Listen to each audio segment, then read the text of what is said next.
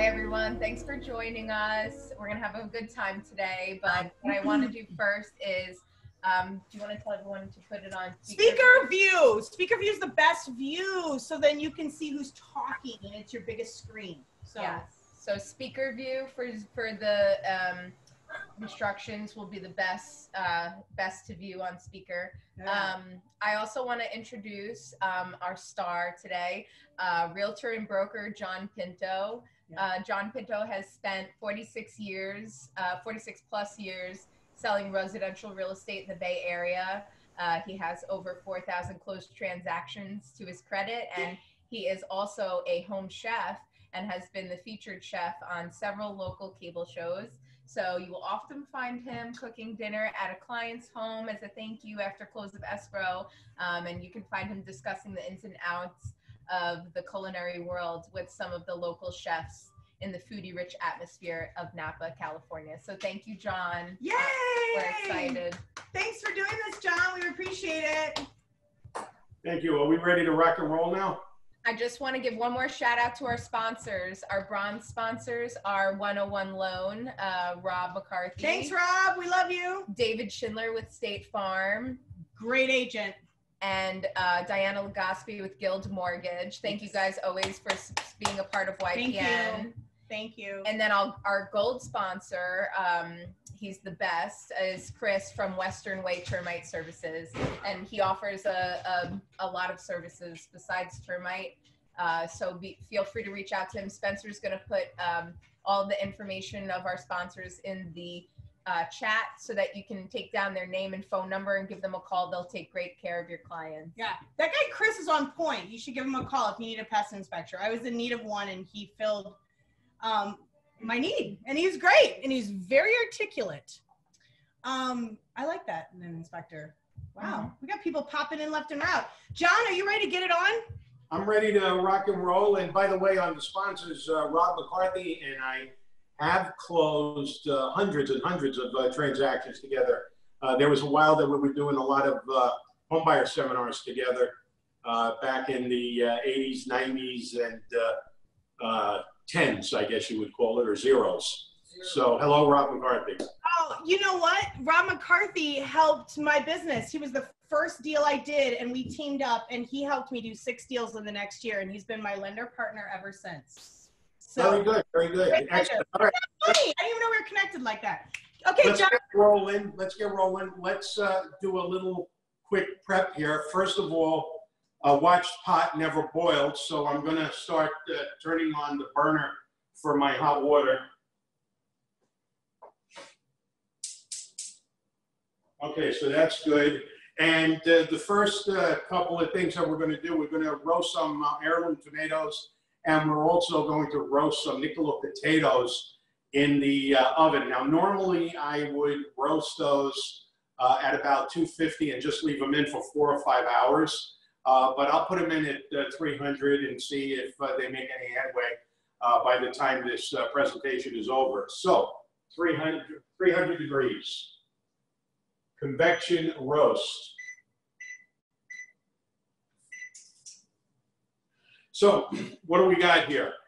We got heirloom tomatoes, a baking pan, a cutting board, extra virgin olive oil, kosher salt. I'm going to start with that. Then we're going to go to Nicola potatoes. Now, somebody out there, check out Nicola potatoes, Nicola, Nicola potatoes. The vendor told me they have a lower glycemic index if you're diabetic or you're trying to watch your carbohydrates. And we're going to make those with some dried rosemary, again, the olive oil, again, the salt. Now, when you're roasting the potatoes, you want to flip the pan around every half hour so when the convection is moving the air around, it doesn't get singed in one corner. And you definitely want to flip them every now and then. Otherwise, you'll get the bottom burned and the top soft. Okay, then we're going to do some uncased. In this case, we have cased butifarra sausage a la Catalan sausage from Spain. I couldn't find any fennel sausage, sweet fennel sausage, so you make do. I couldn't find any uncased sausage. Usually if you go to the butcher, they will uncase it for you. I just like to do as little work as I possibly can. When I went for the orecchiette pasta, they didn't have any. They had this gnocchetti, but the key thing is it's rusticella pasta. You cannot go wrong with rusticella pasta as far as I'm concerned. It's the best dried pasta in the universe. Now, the northern Italians do more fresh pasta. The southern Italians do more dried pasta. I think it kept better in the old days when they had bubonic plague. I don't think we have bubonic plague there too much, but we're not that far off right now. Okay, then we've got some asparagus, an asparagus steamer. We're going to do the steamed asparagus with olive oil, lemon juice, lemon zest, salt, pepper, and hot paprika. How does that sound? That's pretty fancy pants. Then we are going to do some Rodriguez Farms in Monterey strawberries with cracked black pepper and Sepe Groves up in Solano County strawberry vinegar. What the heck? Sounds like a good plan to me. I've got my, I couldn't find broccoli rabe, although Jen, I understand you found broccoli rabe. You did? Good for you. Yeah, I found it at Whole Foods. Oh, beautiful. Just forget the stems, chop those off, give it a good chop, and we're going to have to beat the hell out of that broccoli rabe in the pan. But I got Russian red kale. There's probably some microphones in there picking up top secrets. And then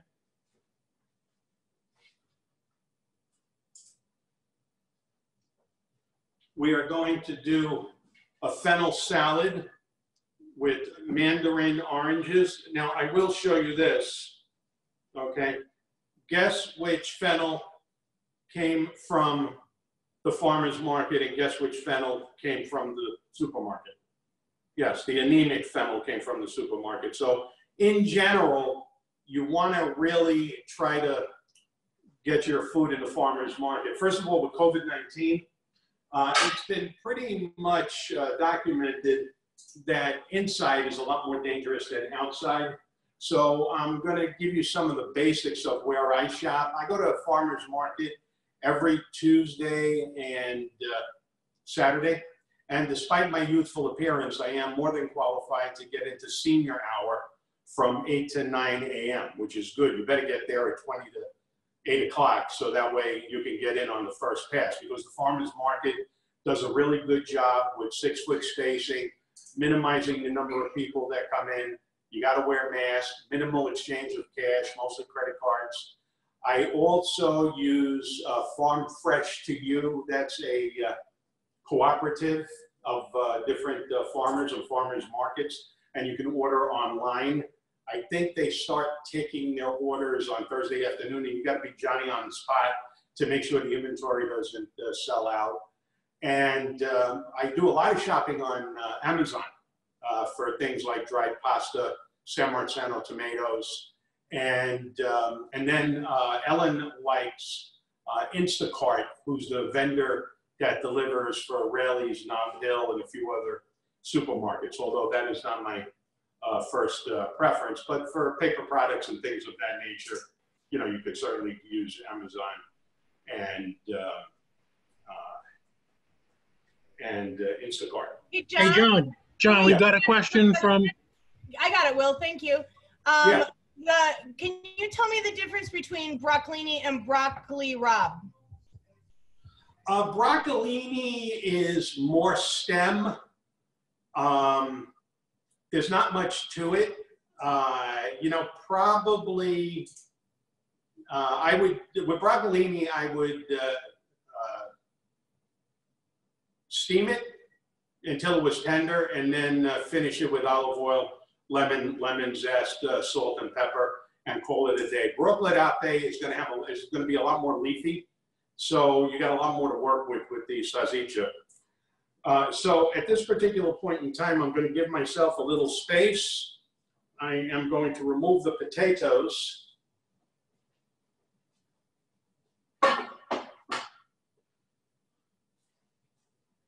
Must have been crazy when I agreed to cook all these things. Nobody forced me to cook all these things, but yes, let's be clear. You made this recipe, this menu on your own, John Pinto. I know. Well, you know, the common denominator in the recipes is they're pretty simple, and you might notice that other than the sausage, it's mostly plant-based. Now, I will say this. I went to see Sarah, the nutritionist at Kaiser, and Sarah made it very plain. And she says, plant-based, no inflammation, non-plant-based, inflammation. Inflammation is the cause of most illnesses and mortality. So I said, I get it. So I still like my pork sausage. I still like my calamari, my clams, my mussels. Salmon every now and then. I do not embark on offal too much anymore. Sweetbreads, tongue, tripe, things of that nature. That's not good for my uric acid and causes gout. But every now and then I will eat a little meat, especially pork, because most of us have vitamin B12 deficiency, and you can certainly get that either from nutritional yeast or pork will have it. So without further ado, let's get started here. So the baking pan, let's give it some olive oil. Eventually, we do have to start cooking. Is there anybody that's actually cooking? I completely forgot why we were here, John. What was that? I completely forgot why we were here. This is so exciting. Let's get it on. Well, we're here to talk, relate. Okay, now, the key thing with, let me grab my little cleaver. Okay, first of all, look at this thing, okay? Now, some people have been over my house. I know Will Shea has been over my house. And when people come over my house and they want to start chatting in the kitchen, and I usually got this kind of stuff set up, I said, the wine is over there. Pour yourself a glass, get the hell out of the kitchen, and go into the backyard. And the reason is you got sharp knives, you got cleavers, you got boiling water, you got fire. So, you know, we got to stay focused. So anyway, we have a limit on how much real estate we have in this baking pan. So I'm going to suggest that we cut the tomatoes fairly thick because they're going to desiccate and get skinny, and you want to make sure that they still have some substance when they shrink to almost nothing in the oven. So I am going to go 1, 2,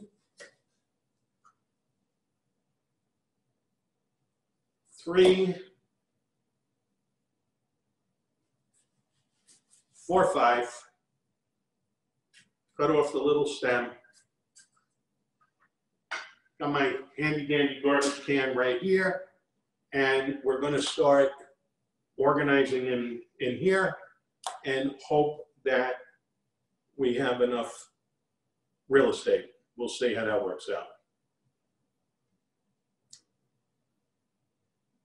So what kind of tomatoes? These are heirloom tomatoes. I usually get heirloom yellow tomatoes from a pair of Ukrainian brothers at the farmer's market.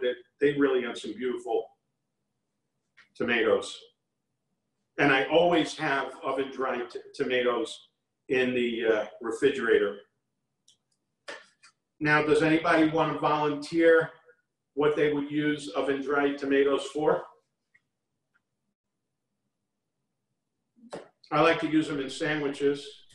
That's what Lauren On just top of a frittata. Put it on a sandwich. Yeah, you could toss them with pasta. I think I might have enough room here. Jody would like to know what tomatoes? Well, they're heirloom tomatoes. You know, you can tell they're kind of like a little purpley red. You know, just like I say, go to the farmer's market. Whole Foods has got a pretty good produce section. And, you know, ask the vendor, ask the fruttivendolo, as they call them in Naples. Ask the fruit specialist. He's always there with a hose, filling the display case, and ask him what he thinks the best tomato is going to be for oven drying. He'll tell you. The nice thing about going to the farmer's market, or whatever your equivalent is of the farmer's market, is, you know, if you have a mushroom vendor or a tomato vendor or a meat vendor or a chicken vendor or a seafood vendor, is you not only get to buy the food from them, but you also get a free education from them if you ask them questions on the best products to buy and the best way to prepare them. Oh, I'm at 300 degrees in my convection oven now.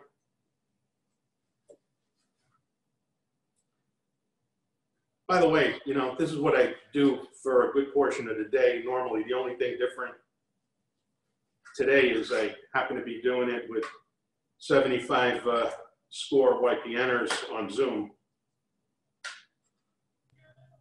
But we're getting there. Does Ellen come in and talk to you while you're cooking, or does she go do her own thing? Well, she's watching on the phone. Ellen knows to stay clear of the kitchen. She knows to stay clear of the kitchen. Okay, you can see we're doing pretty good here.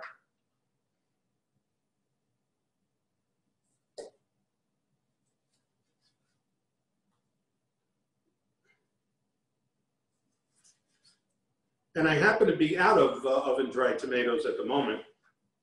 So this will be quite lovely. By the way, another good use of these oven-dried tomatoes is if you've ever made English muffin pizzas, you know, if you can get English muffins picked up by Model Bakery or mailed from Model Bakery, or you just go to your artisanal baker and it's much nicer, huh? You can do an English muffin pizza. You can put some English muffin or Italian bread toasted. You put an oven-dried tomato and some mozzarella, and then maybe some oregano, some crushed red pepper, and you're golden. So fortunately, my left hand has been handling the tomatoes. My right hand is dry. So here we go.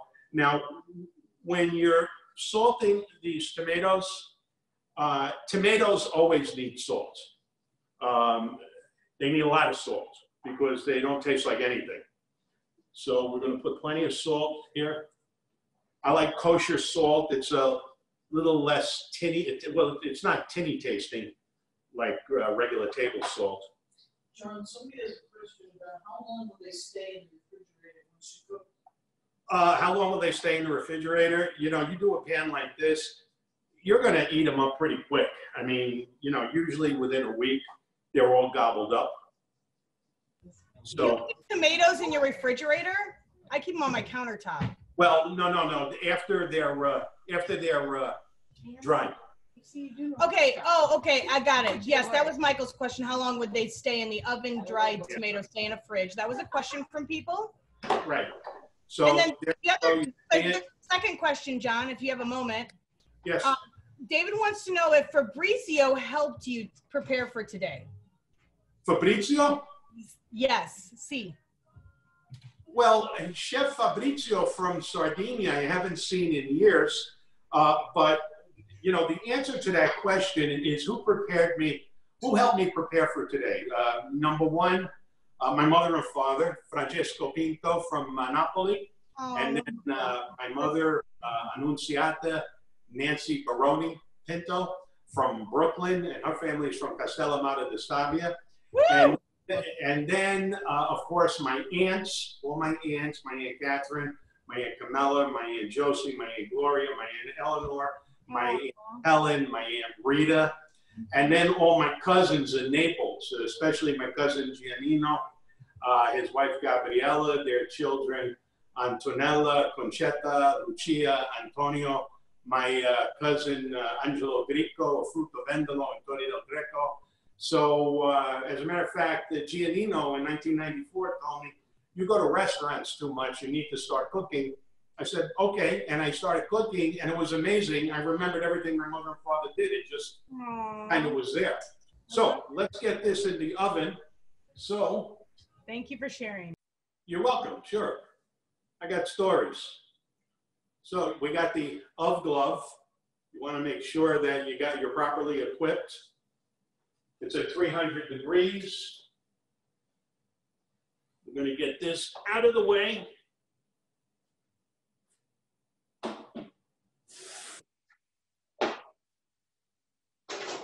If anybody saw that sexy man walking around, that's my husband. Now, I will remind everybody, the convection fan is going to blow the air in a certain direction where your tomatoes are going to get a little singed, possibly, in the corners. So you do have to rotate it maybe every half hour. You don't have to worry about flipping it because they're not going to burn, okay? So now what we're going to do is put the of glove away for a moment. I think I'm going to take a quick break and we talked about where to get the food. I hope you took notes on that. That's very, very important. Now you have to have a proper rig. So I've got my little Mary Poppins insulated basket here, okay? Oh, absolutely. People go to the farmer's market, they got a little plastic bag. How are you gonna cut it?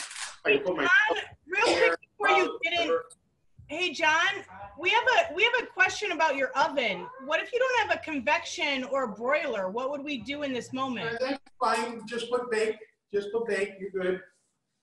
Okay, then I've got this thing which folds into like a handkerchief when I go to the farmer's market. So this is for my meat, my seafood to stay cold.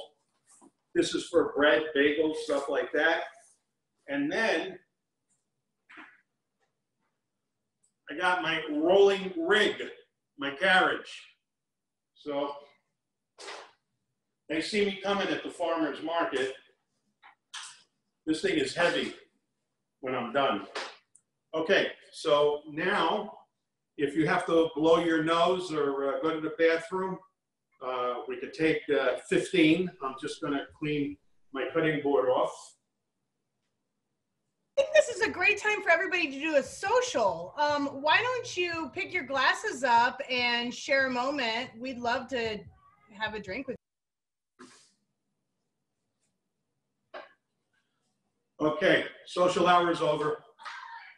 I'm back. Hey, John, how long will the tomatoes be in the oven for?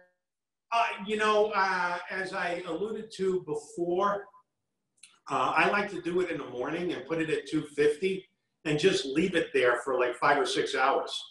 Just a nice slow roast. Okay, I hear you. So and then Lucy wants to know if there's anything inside the pot, because as our pot is boiling as well right now. Oh, let me check my water. Thank you for reminding me. I just tilted the lid so it didn't boil over. Okay, so now we're going to get on to the potatoes. What are we going to put the potatoes in the water? Is that what's happening? No, we are going to, by the way, don't you love my little baskets? Very colorful. You can do blue. It's really pretty. Most of the stuff in my house is golden blue, a la Amalfi Coast. Hey, John, on the tomatoes, it's Will. If I don't have 5 hours, how can I adjust if I want to get it done, a little bit quicker? You could, well, first of all, you could put it on low and you could leave it on low. I mean, you could go out and come back. I mean, if you want to, put it on 200 and then turn it up. You could put it on 300, but even at 300, I think it's going to take at least a couple hours. We're going to take a look at those tomatoes when this is over and you'll see that they're bubbling up, but they haven't really, quote unquote, roasted. So I would say your answer is, if you're going to do the roasted tomatoes, you probably want to do it on a Saturday morning or a Sunday morning when you're going to dedicate yourself to being around the house in the kitchen, so you could let it take its time at a low heat. Okay, so now we have the potatoes. Did anybody look up Nicola potatoes and see if my intel that they are lower glycemic level is true, or it's a fabrication? It's fake news. Can anybody tell me that?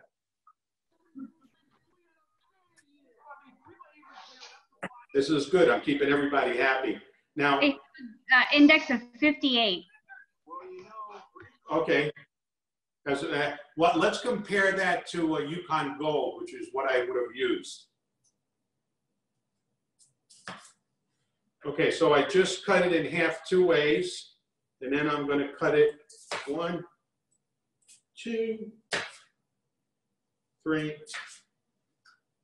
Okay, so with a few cuts, I got those potatoes handled. So 1 down sideways, 1 down through the middle, and then 1, 2, 3. So with just a few cuts, you got a nice chopped potato. And the benefit is they cook evenly.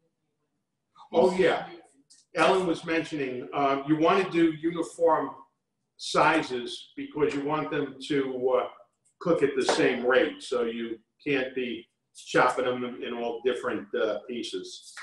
And because they are round, pay attention, be hyper vigilant, because this is something where you can slice half a finger off. Okay, that's why I use this, because this thing makes nice big clean cuts. This cleaver. 1, 2, 3, 4, 5 cuts, and we have all those pieces. That technique comes in even handier with, have a variation on onions. So I'm not going to use an onion today, but I can slice an onion into a gazillion pieces with like half a dozen cuts.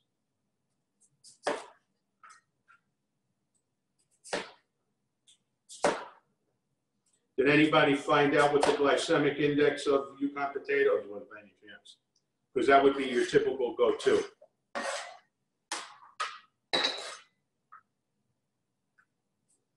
Now with the potatoes, I like to have them around in the refrigerator after I roast them, because they're good as an impromptu side dish, a snack. And every now and then, if I don't have anything else, I'll do a roasted potato frittata. That comes in handy. Just throw them in a non-stick pan or whatever your choice of pan is. Carbon steel is very popular too. Just, you know, heat them through again. You don't have to cook them. And then just mix your eggs, throw them on top of the potatoes, and that makes for a really nice frittata. Okay, done. More.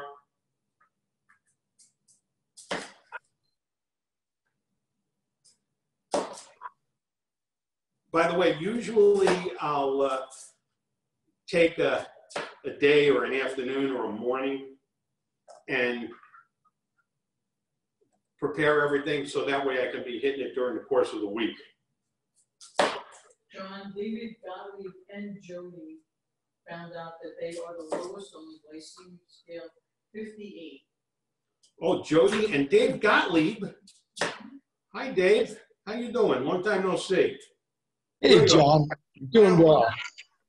Are you in Sacramento now? Rockland. Rockland. Yeah, same neighborhood. That was my comment about for BTO.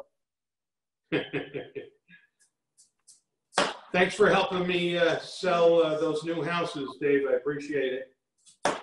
But you're retired now. You live in La Dolce Vita, right? Exactly.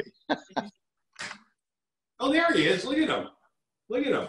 I just sold my brother-in-law's house in San Jose. Oh, good. I'm glad to see you're still working. Yeah, it was fun.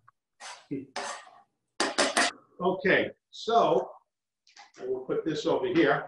When you lay this cleaver down, make sure you put it in a secure spot where it's not going to fall on your foot, or else you're going to have a problem on your hands. Okay, so you can see it's not too crowded. It's okay. I would prefer it to be slightly less crowded. I'm going to put some olive oil here. A little bit goes a long way.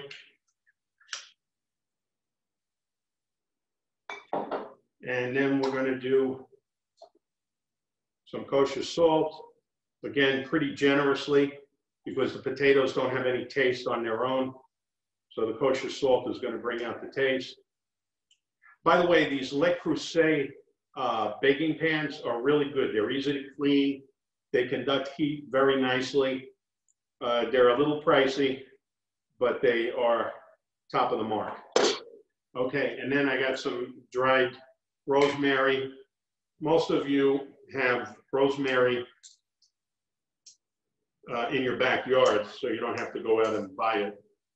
I just didn't feel like digging through the yard and pulling it all off. Okay. Hey, John. Yes, ma'am. How are you? Are you grinding down that rosemary, or what are you doing to it before you put it The on? rosemary is going on top of the potatoes. Oh, you got it in a shaker, because we've got some fresh stuff So I'm here, gonna so we should chop it up and then throw it in there. You could chop it up, or you could just take your finger and strip it from the stem and just put it in like that. Okay. Yeah. Now, also rosemary works, or you could also use oregano. I would use both, but either one works good. Okay, we're gonna give it a little toss.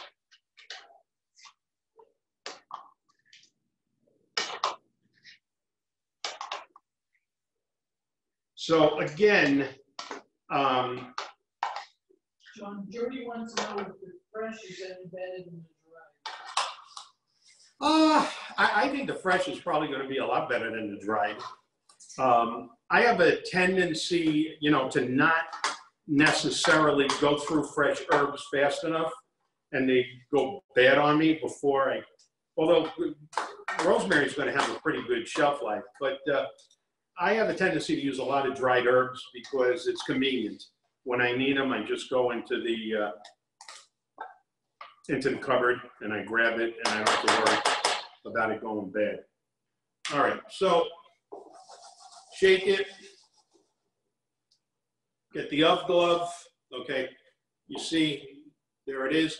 Now, again, of all the things I could have cooked today, why did I choose to do the Nicola potatoes? Well, first of all, as we alluded to, lowest glycemic index if you're diabetic 2 or watching your blood glucose. But number two, you know, having tasty potato chip kind of roasted potatoes where the inside is soft and the outside is hard and crispy. I mean, they're addictive. When I take them to a cocktail party or serve them in my house, I think Will may have had these at one time. Will, did you ever taste these? They were amazing. They were absolutely amazing. Yeah, they're like candy. They're like candy. Okay, so I figured since I had one thing in the convection oven, I put two things in the convection oven.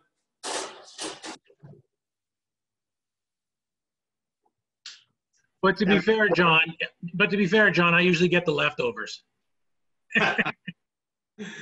Well, the point is, Will, that if you're proactive and you're doing this kind of stuff, somebody could drop in to the house and you could say, I'm going to grab some leftovers, and people are going, these are leftovers, because you're basically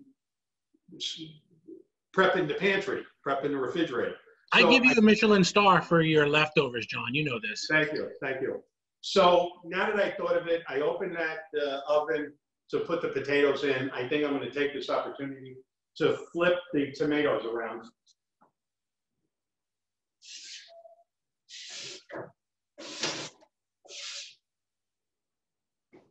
And that work is done. That work is done.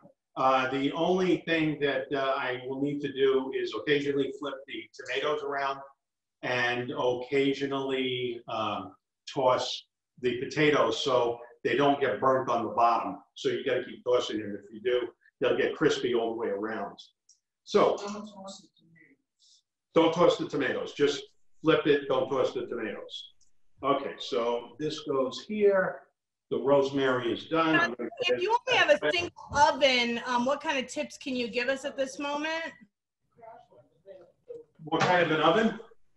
Yeah, well, so if you only have a single oven. I have a double oven.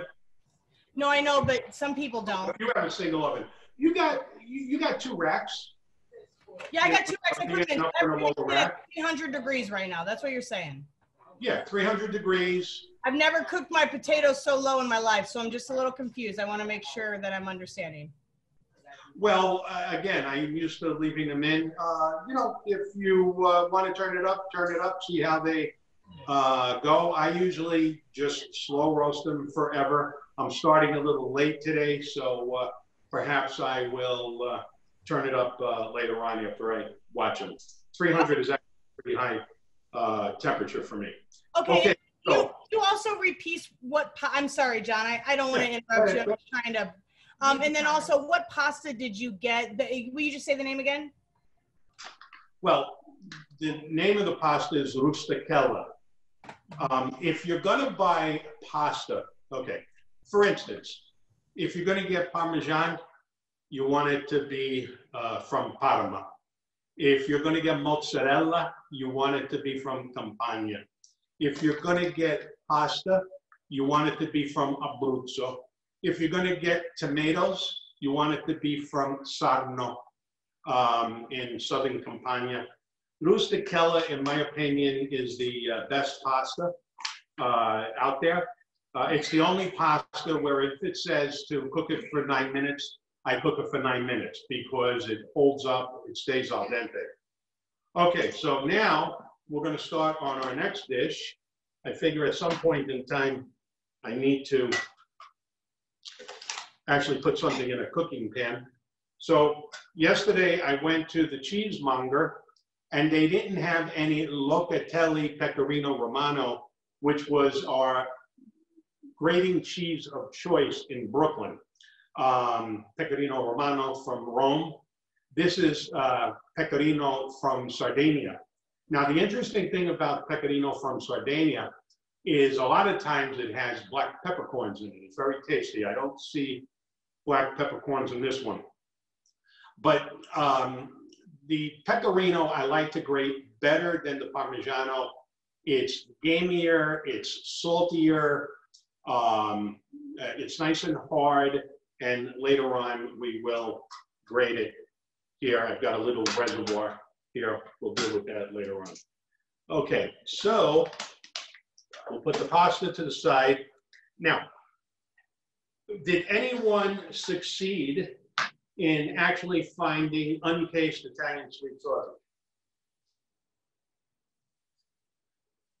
Yes, at Sprouts. You did, okay. Well, more often than not, I can't. So I failed on multiple levels. I was not able to secure Italian sweet fennel sausage. That's my first choice and the typical ingredient for this dish. I've seen it made with calabrese hot sausage, which is not that hot. There's just a little calabrese pepperoncini in there, the hot chili peppers. In this case, I have a couple of vendors at the farmer's market that have Catalan-style butifarra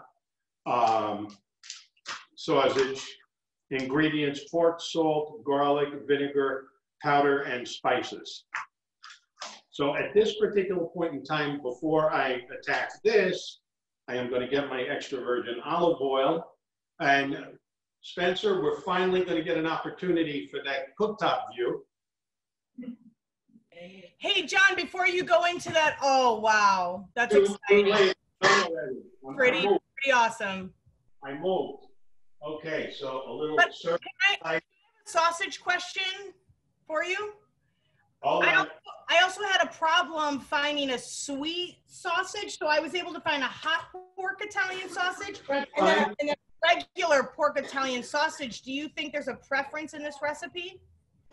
Well, okay, so first of all, I put the extra virgin olive oil in the pan, you know, on that high. Okay, so there we go. Now you asked me about what the preferred sausage is. Yes, please. The preferred sausage is the Italian sweet fennel sausage with the little black fennel seeds in it. No, I meant Or between green fennel seeds. And then if you can't find that, then the calabrese hot sausage. And it's easier if you could get uncased. And you're going to find out why right now.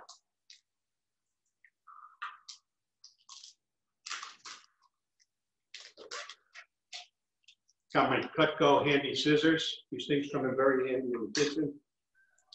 Hey John, if you can find the sausage that's like in the tray, like a meat tray, and it's already ground but not in sausage shape, does that work? You mean the coil? Nope, just ground sausage in a meat tray. No, that's what you do. Oh, I like I prefer the uncased ground sausage because it's easy to deal with. You don't have to do what I'm going to do right now, which is to uncase these. See, I'm cutting the casing off. I think I'll cut it off all of them first, keep the assembly line going.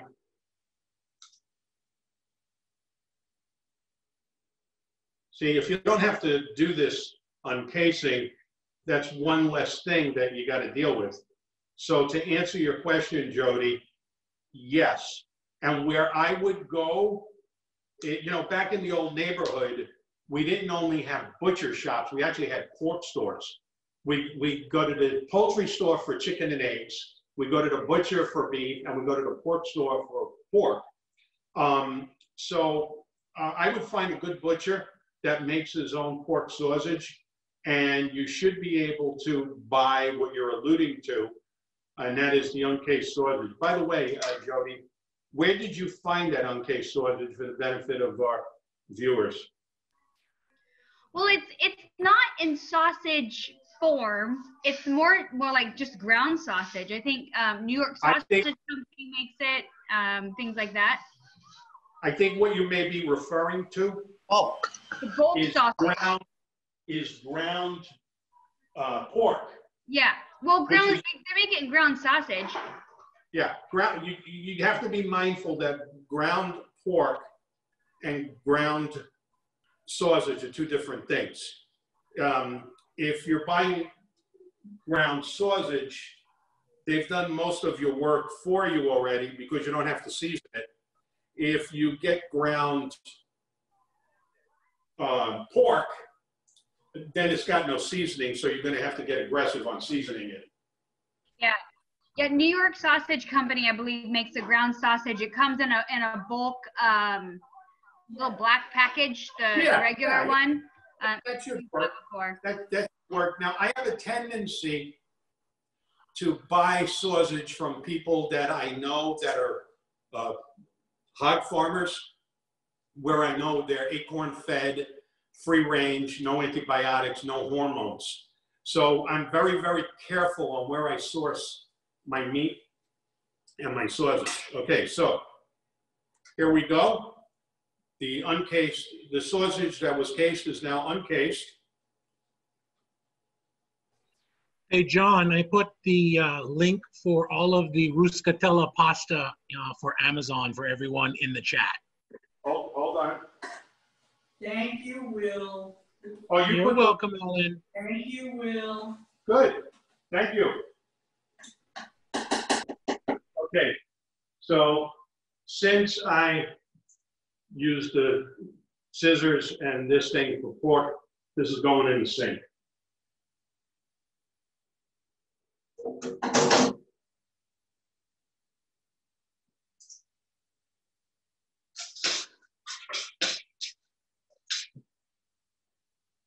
Now, Will, here is the dreaded pitchfork.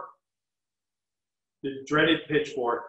Now, I promise you, Will, I promise you, Will is my quality control, and he says, which is true, this is way too noisy on the stainless steel, but it's the only way I'm going to be able to break up that sausage. I can't use a plastic spatula. Do your best. Okay, look at that. There we go. No grating. Oh, there's a little noise. Fortunately, I don't have the microphone on the cooktop iPhone.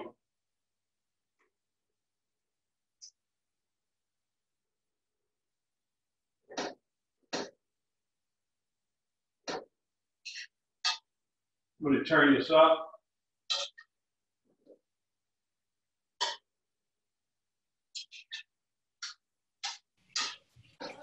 That looks good, John. I'm really getting excited. Yes. Yeah. Now, I'm going to give you a 2-for-1 here.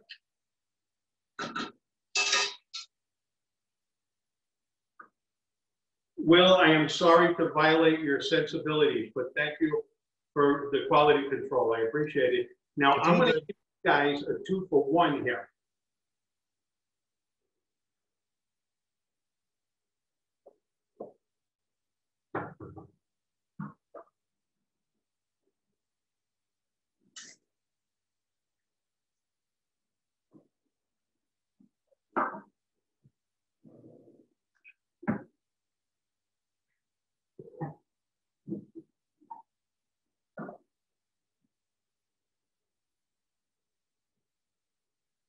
Okay, here's your 2-for-1. Now, we've got the sausage in there going. There's something called ragu di salsiccia, okay? San Marzano tomatoes. San Marzano tomatoes. And when you order from Amazon, make sure that you order 28 ounces, not 90 ounces. Maybe I'll start reading when I order something, but slow down. The key thing is with the ground sausage, if you choose to do the ragu di salsiccia, then you just brown the sausage, throw in a can of San Marzano tomatoes. You don't need to add salt, bay leaf, oregano, parsley, garlic, nothing. It's just it's seasoned with the sausage. So, but we're not going to make that today. But you do have that available for future reference. I'll just leave that here. Cento's a good mark for San Marzano tomatoes. Make sure the San Marzano tomatoes are not imposters, that they are from Sarno, they are from Campania. Okay, let me take a look at my sausage.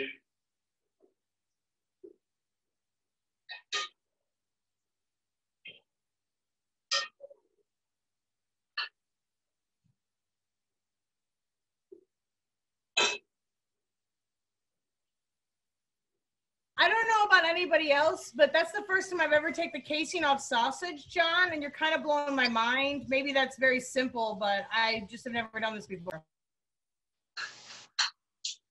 Hold on. Hey, John, are you on a high heat or a medium heat on the? Oh, that's a very good question, Will. As long as I'm watching it, it's on medium-high heat.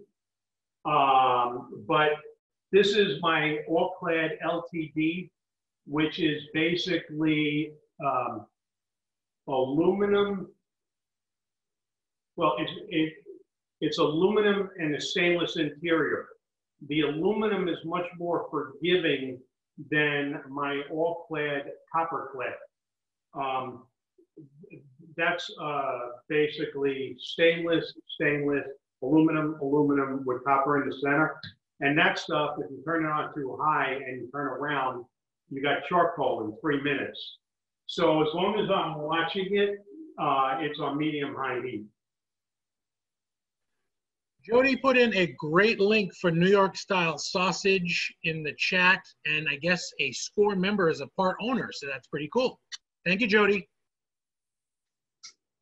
Now notice I'm breaking the sausage up. You got to continue to break it up.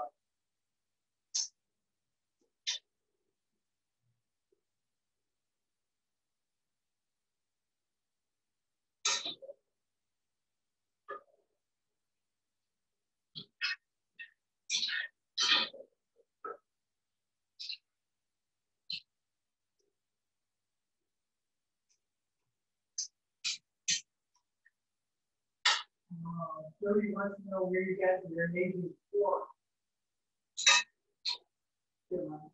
Okay, so who wants to know where I got my fork? Jody, I got that fork at a restaurant supply place in Nola, outside of Naples in the province of Campania. I was in my glory in that restaurant supply place. So there's plenty of restaurant supply places in the Bay Area, and they're starting to open now. So, or you can probably look at restaurant supply online. I find it's a very handy, but somewhat noisy, utensil, but I do like it. Now, I think what I'll do is, if I find a bottle of wine with a screw top in my collection, that usually winds up on my kitchen table. Maybe I drink a little bit. I'm going to do a little deglazing.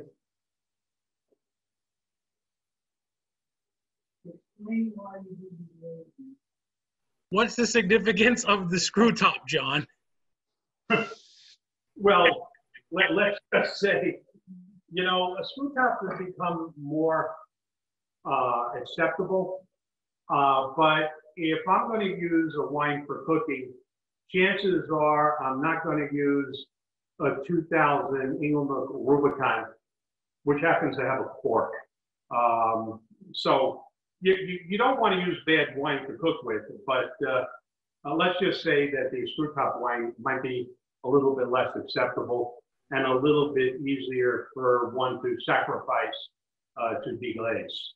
So you're okay with me taking out the bag from the box wine and stabbing a straw through it and making it an adult version of a Capri Sun then? You're okay with that? I'm going to cut you loose on that one. You're good to go.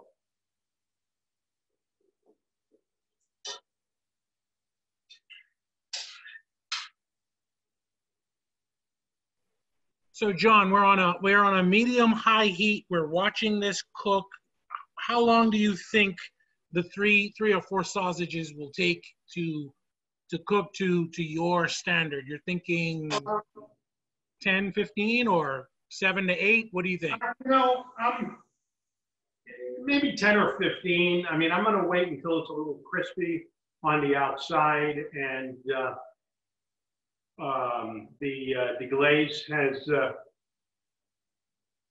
dissipated. Explain why you do the glaze. Why do I do the deglaze? The glaze is going to give the sausage a little bit more sweetness, which I like. So that's why I deglaze. It's going to help you pick up some of those tasty bits off the bottom of the pan.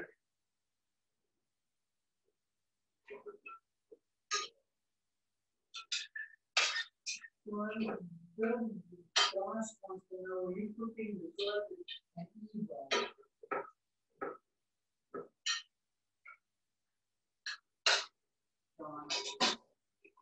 John?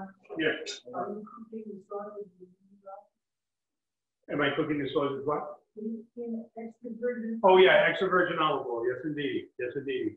So are we letting the glaze evaporate, or are we totally reducing it? What are we doing there? How do we know? Just eyeballing it, making sure that all the most of the liquid is gone. Let me take a look. Hey, John, can you give us the story of your chef's assistant to your left there? Chef Giovanni? Yes. What's the story behind that guy?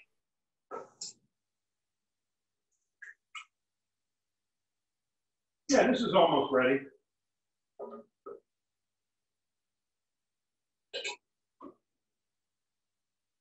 Yes, this is my alter ego right here. Chef Giovanni. Come stai oggi? All right, so now I'm going to do something a little easier. We got balsamic strawberries. Okay, now I've got two recipes here that are going to be really nice for you to, again, have in your refrigerator, bring to a potpourri. You know, usually when people go to a potpourri, everybody brings meat. Nobody brings fruit or vegetables. So, Not a potpourri, it's hot love. oh, hot love. Turn off the sausage. Is the sausage done? It's looking really good. Thank you. Do we turn it off? I'll turn it down. Okay, you're gonna put this on low, like keeping it warm, kind of low. Yeah, yeah. Asking as a novice. Yeah, I'll turn that on low. Okay, so now let's prep for our next dish. I got to give myself a break, something easy.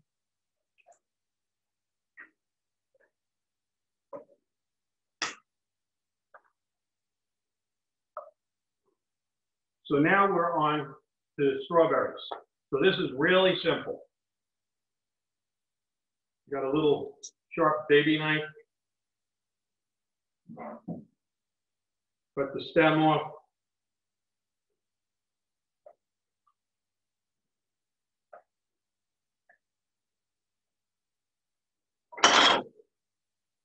There goes the balsamic vinegar, but it's still intact. I like when Julia Child had the chicken go flying off her island.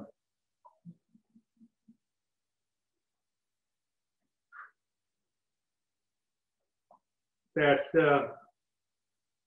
sausage sounds a little enthusiastic. I think I'll turn it down.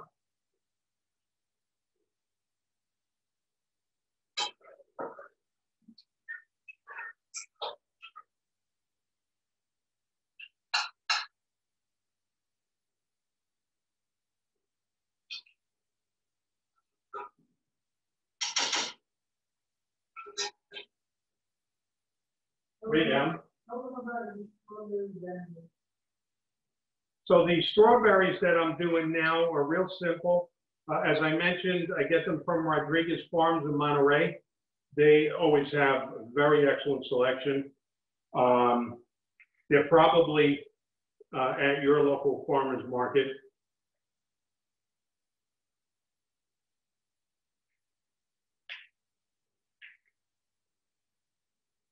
Strawberries also are good as well as cherries for reducing uric acid.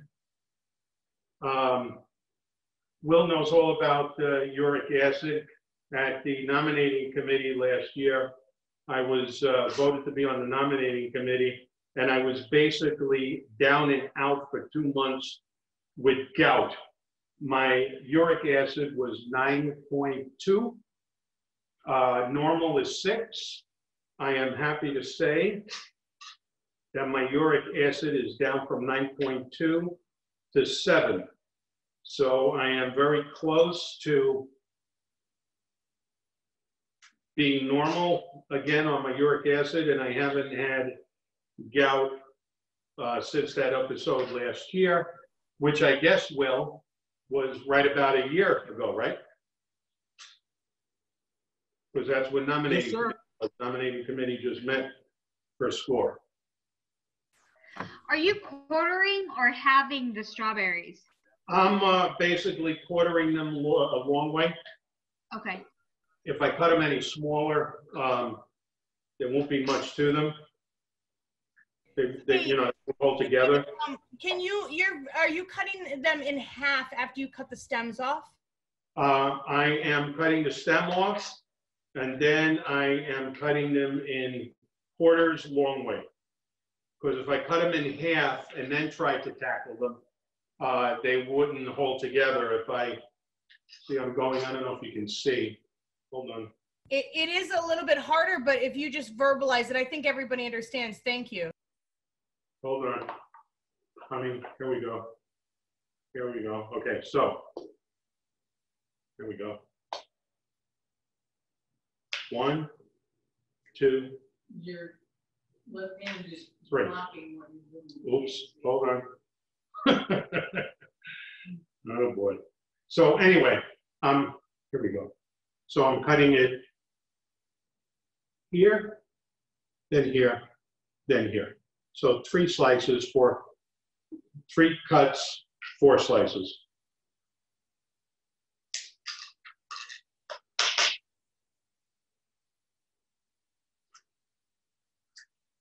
I guess you could cut them down the center first. That works. I just did that. That works. As long as they hold together.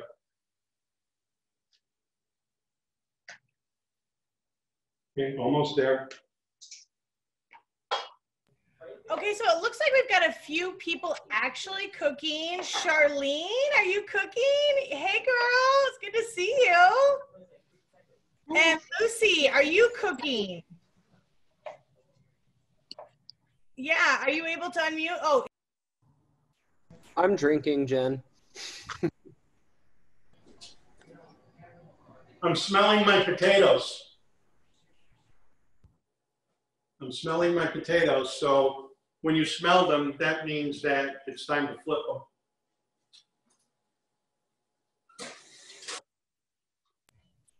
man, John, you are on point. I can smell my potatoes too. I'm gonna flip them. Yeah, fortunately, I'm not getting any sticking on the bottom. I did not realize what I was smelling until you said it. I got those just in the nick of time.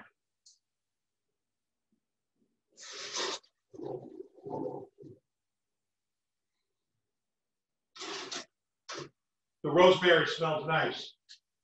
And while I'm at it, I'm gonna rotate the tomatoes again.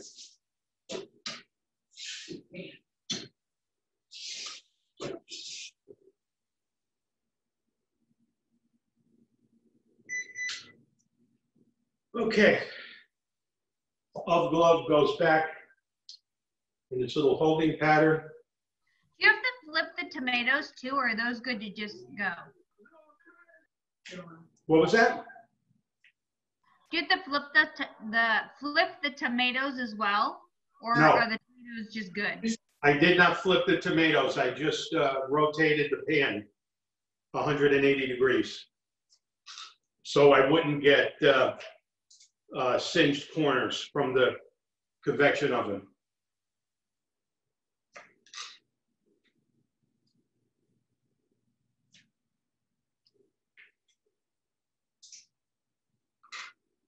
You can see this is work. Whoever signed on to this signed on for some work. But the nice thing is you'll have food, you know, for a week.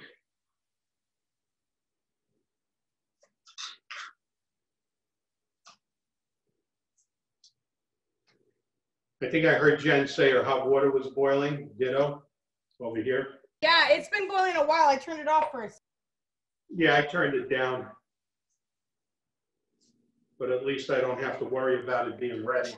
I put it back in, or put it back on, or keep it on low? I put it on low because it's going to take, if you turn it off, it's going to take a long time to heat up again. Let me see how the sausage is doing.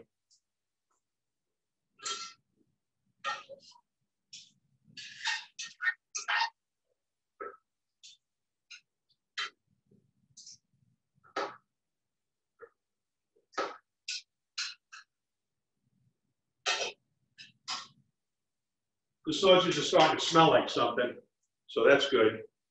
You don't want to take it out prematurely. I think it could stay in a little bit longer while I finish this dish up. And then we'll get to the next stage on the sausage with the greens.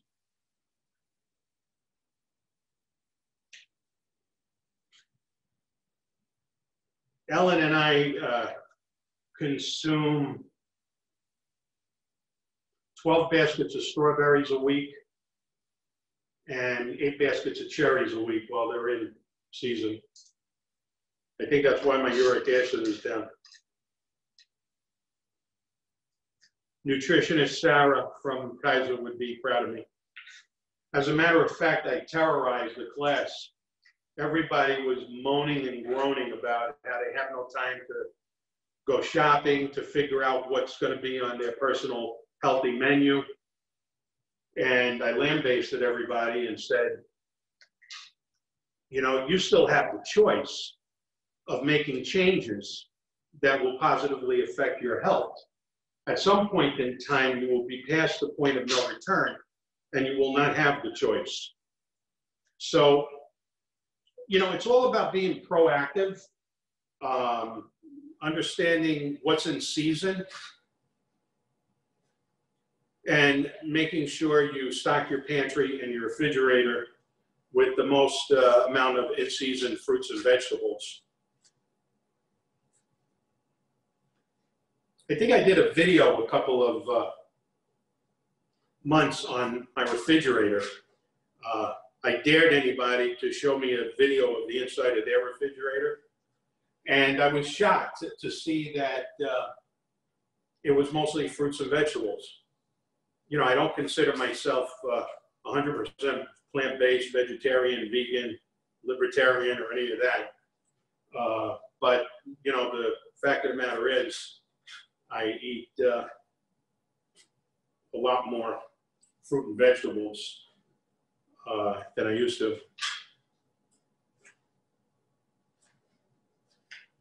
Almost there. Just a few more. Is anybody out there doing these strawberries?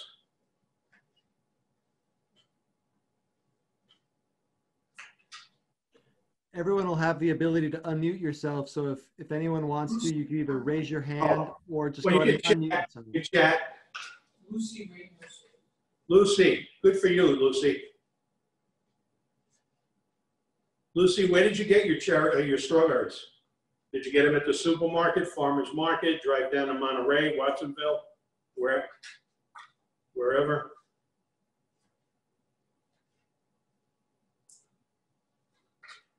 Lucy, you're on mute. Let's go ahead and unmute yourself, Lucy. John, there was a question. Was that a pound of strawberry? Okay. No, I got all the stuff today. I thought I would go to Nob Hill and just got everything I needed, right? And good for you. Yeah, so, well, I'm a cook too, you know, I'm not like you, you know, professionally like you, but I do cook every day. I'm Portuguese, so Italian and Portuguese, we You're not like, you mean an obnoxious New Yorker? I'm a California, Portuguese California. So I got shells. What I got was shells, little shells, and I'll just do with that. And next time I'll just order, you know. Where do you live? I live in San Jose, by Almaden and Blossom Valley. They got to have a farmer's market down there. You're not that far away. They do, but you know, it's, yeah, I can always go there, yeah. Yeah. Yeah. But I didn't have your recipe until, I mean, I didn't look at it until today, so. Oh, well. Yeah. You got it now. Yeah. Okay, last strawberry. Only one strawberry got dumped.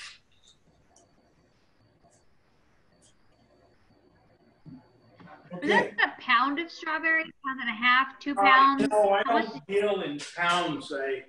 I go to the strawberry, I go to Rodriguez Farms, and they usually got a deal for 6 baskets for 20 bucks. I say, sign me up. Okay, so far so good. Now with the application of the balsamic vinegar, you know, I recommend aged 8 years, preferably from Modena. Now you can't, don't do too little, don't do too much. Let's see what that means. Oh, this is thick. Look at, oh boy, that is thick. Is that aged or is it? You know, not aged, but it certainly is reduced. This is just a local vendor. You know, I like to go local if I can. Sepay Groves, S-E-P-A-Y. Okay, now here's the crazy thing about this recipe.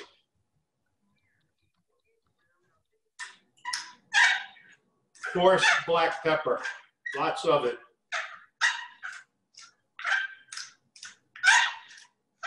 Uh-oh, well, I got a squeaky pepper milk.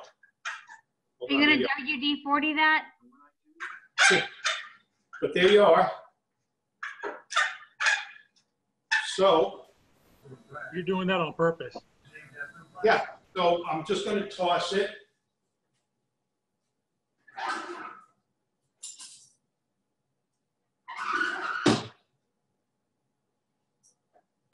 Hey, John, did that balsamic have a flavor to it? The black pepper? No, the balsamic vinegar. Oh, you know, the strawberries are actually not that sweet. The strawberries are a little tart. The balsamic really complements the sweetness. And by the way, just make a note, black pepper, really, you're gonna get more bonus recipes here. Black pepper really likes strawberries. It really likes mussels. Okay, so if you just buy 2 pounds, a pound per person of mussels, just throw it in a pan, don't crowd them, put in a whole boatload of black pepper, cover it, crank it up, toast some Italian bread, put it at the bottom of a bowl. As the mussels open up a little bit more, black pepper also goes well with fresh ricotta cheese. You know, just do some Italian bread, smear some ricotta cheese, some black pepper, you're golden. So those are the 3 go-tos with black pepper. But as you can see, now the balsamic is not really pooling. There's a little bit more on the bottom than I prefer. So I'm going to keep tossing it so that the balsamic gets off the bottom and on my strawberries. Guaranteed big hit at your potluck. John, this easy. You know, balsamic vinegar is from grapes. It's like wine. So, yeah, it does matter. I mean, if you have balsamic from Modena and it's 8 years or older, you're going to be golden. What other fruits are good to use besides strawberries if you don't have strawberries on hand? Let's see. Well, then it would be a different recipe. Then it'd be a different recipe, because the black pepper and the balsamic just go particularly good with the strawberries. And you know, I find that Rodriguez Farm seems to be at the farmers market all the time, so they must have some kind of a hothouse because the strawberries just keep showing up. Now let's see if I have a place for the strawberries in my refrigerator.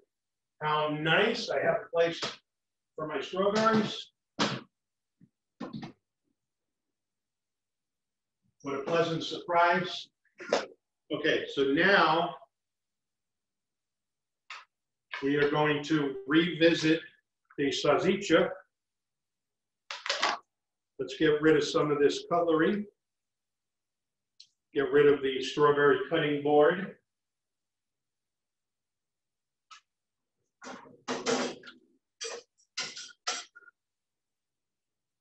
Okay, so here is where we try to minimize the use of pots and pans and Pyrexes. So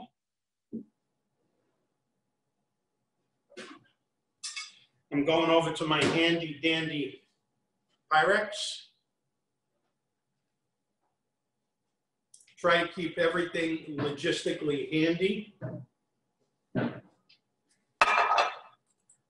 Okay, so here's my Pyrex.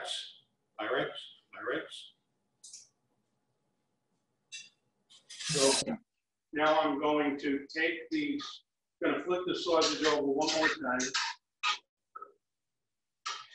And I'm going to reserve it in the Pyrex because I will have leftovers.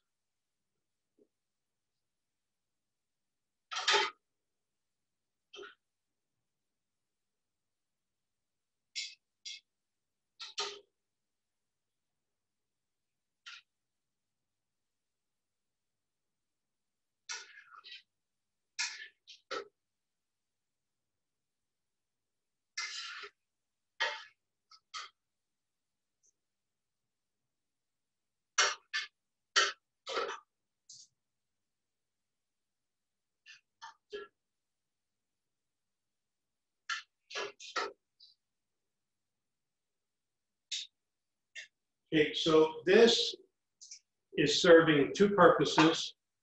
I am reserving my sausage in it, but also later on when I save leftovers, I'll use this Pyrex, so I use it twice.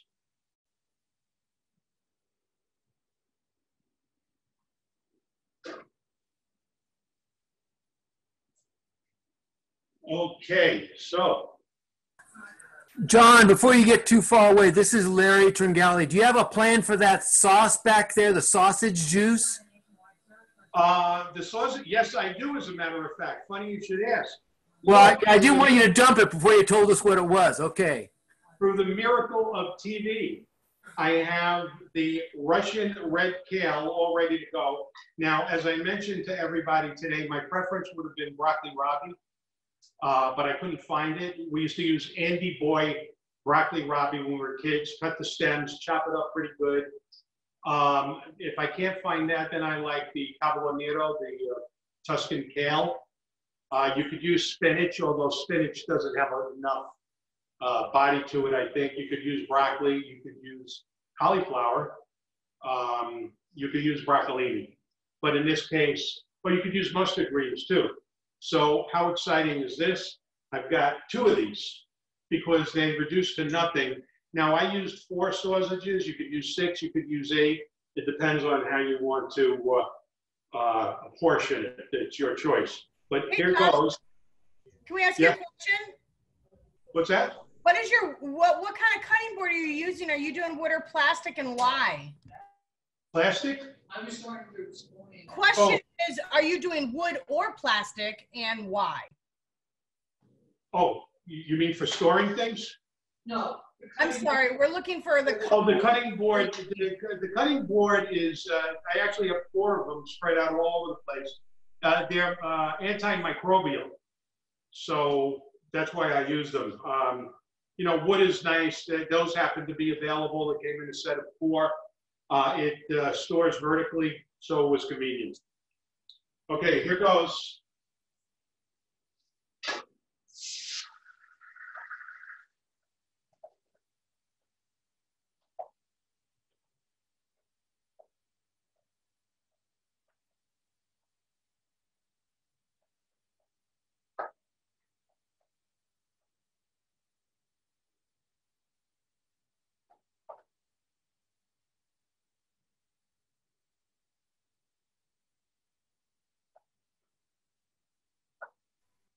John, what's the temp on the pan?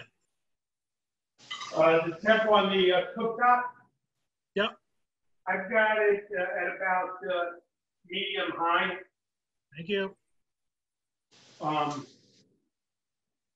Now, what I'm going to do is, you know, the greens like the tomatoes, like the potatoes, they got no taste. So we got to hit some salt here.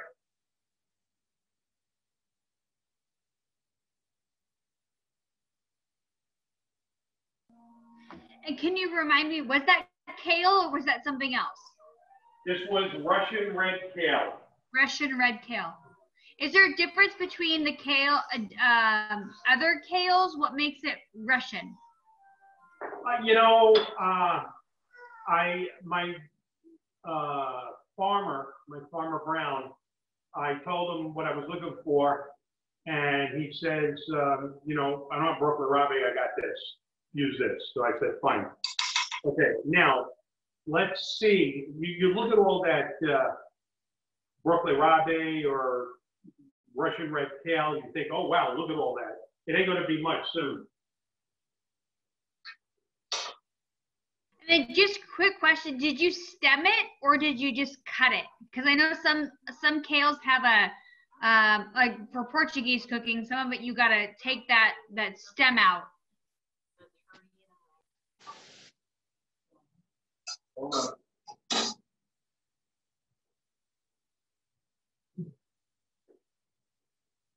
Oh, there we go.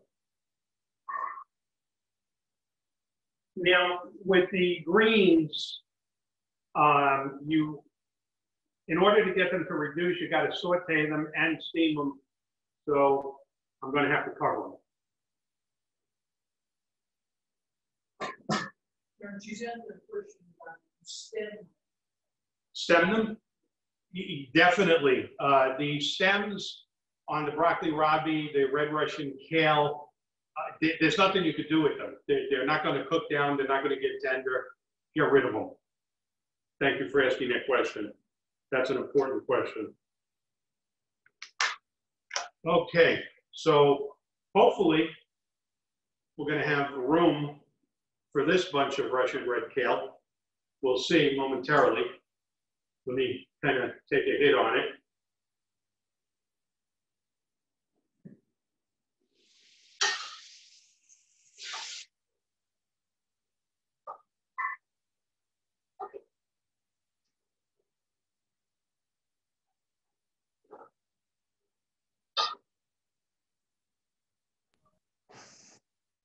Hey, John, us rookies over here, we're feeling a little inadequate. This broccoli rabe that we have, we threw it in the pot, and then we're just supposed to put a lid over it, a little salt, and just let it cook down? Yeah. You know, you have the rendered pig fat from the sausage at the bottom of the pan. If it looks like you need a little bit more lipid, you can add a little extra virgin olive oil. You probably chopped the broccoli rabe pretty good. You got rid of the stems.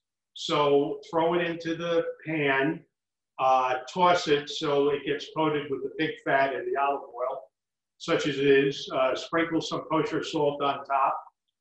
Crank up the heat to medium-high, and you should see it start to wilt quickly. As a matter of fact, we're going to go back there and see.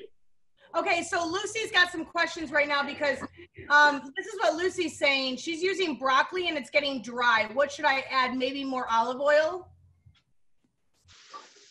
Hold on. Yeah, Okay. Lucy's broccoli. Whenever I got the green sizzling, I don't hear anything. What was the question, Jen? Lucy wants to know, because her broccoli is getting a little dry, so she wants to know if she should add more olive oil. Yeah, add some olive oil. You can even add a little water. Add some olive oil, toss it, then add a little water to give it a little moisture. So yeah, give that a try. All righty. Now we're on to the next thing. While we wait for that, I'm going to turn down those greens so that way I can focus on the next episode here.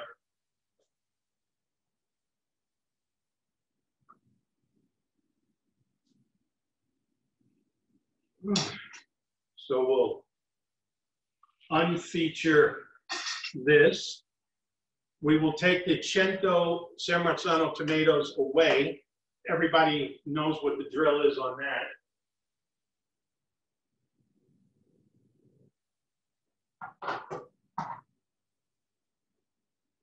On the Cento San Marzano tomatoes, by the way, Ellen finds that buying those on Amazon, at least they used to be available on Amazon. Yes. They're still available on Amazon? What are they, about $3 a can? Now, by the way, let me give you an alternative to the San Marzano tomatoes. In the town of Escalon, does anybody know where Escalon is? Nobody knows where that is. Valley somewhere. There's a factory there called Luna Rosa, and they make what they call 6-in-1 tomatoes. They are pureed tomatoes. I think you could get them for $2 a can, and they are good. I would definitely suggest you always have a half a dozen of those around the house. Okay, let's set up this next assembly line here. I am going to put my cleaver out of harm's way. Hopefully the potatoes will take care of themselves for a little while. Just take a peek. Oops, I think the potatoes need to get tossed. Especially at 300.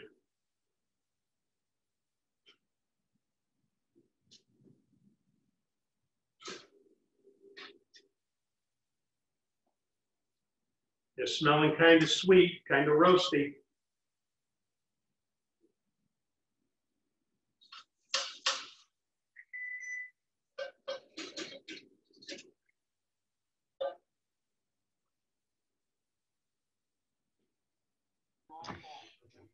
If you don't have was it Nicola type potatoes, just a regular yellow wax potato or a red baby potato work? Hold on, right there.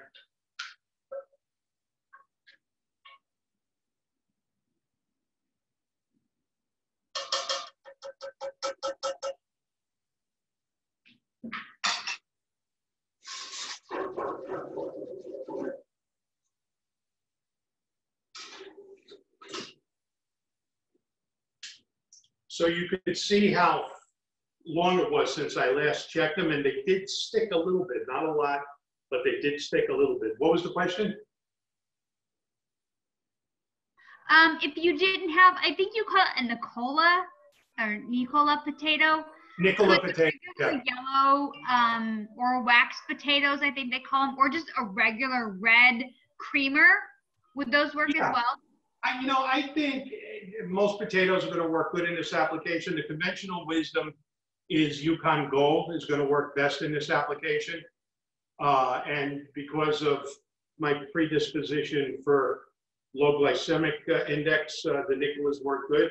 But, I have never used any potato that didn't work good in this application. So I think you're golden there. Thank you. You're welcome. Okay, so now we're going to have a logistical adventure. First of all, what do you think? You think I'll be able to fit all of that asparagus into this thing? What do you think? Anybody want to handicap, take some bets? So we're going to shovel it right in. I find the easiest way to do it is to snap them, shove them in sideways. They snap off where they need to snap off.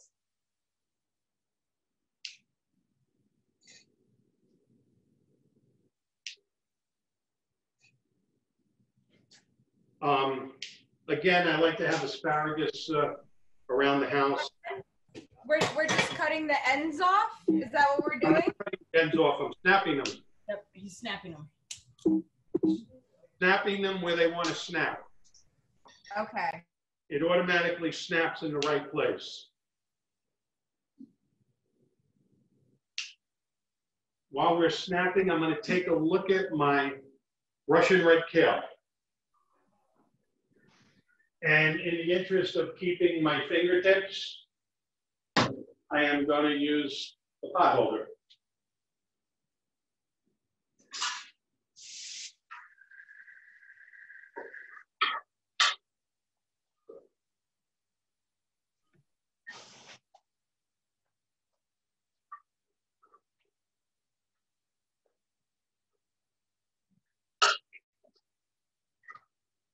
And then, John, in the interest of showing, just because you have a great camera angle there at the stove, can you bring one asparagus over and show how it naturally has its own little snap? Yeah, People sure. understand how that works. Okay, so here's the asparagus. Here's the asparagus. Okay, here's the asparagus. You notice it's white. So I kind of go to where it's not white anymore. And it snaps. John, can you take one over by the pot where we can get a close-up of it? See the white? Perfect. How'd that work, Will? That was perfection. Perfection. I aspire to perfection. So you could see there's a method to my madness, because if you put it in sideways, you've got a better shot of it. Putting in two bunches, we'll see how that works.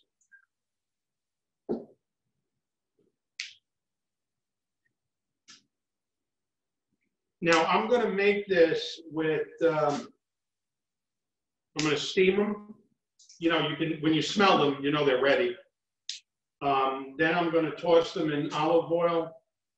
Well, lemon juice, olive oil, salt, pepper, lemon zest, and some hot paprika. Only because I like the way the hot paprika. I like the color of the red paprika, and it's not that hot. Look at this. I think. Now, by the way, I did clean this before. I started prepping early. I was afraid. You know, I don't want people to be saddled with seeing me prep. Put the olive oil to the asparagus before we salt and pepper and paprika it? Asparagus, the steamed asparagus, then lemon juice, olive oil, salt, pepper, lemon zest, and some smoked paprika. I have one. Okay, thank you. Spanish paprika, Hungarian paprika are usually top of the mark. Can you talk about the different paprikas? There's Hungarian sweet, hot, smoked, what you would use them for in case somebody has only one kind. What I use hot paprika for? Well, just there's all different kinds. There's hot, smoked, sweet, Hungarian, Spanish. Spanish. Yeah, you know, paprika is not something that the Neapolitans use that much.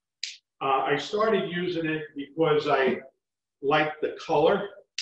I think the Creoles and the Cajuns use paprika in their Cajun spice. But I am not an expert on paprika. And not only did I get all of these things in here, but I have room to spare. Looky there. Let's bring it over to the other view. Director Will, is that a good view? Perfect. Okay, beautiful. Okay, so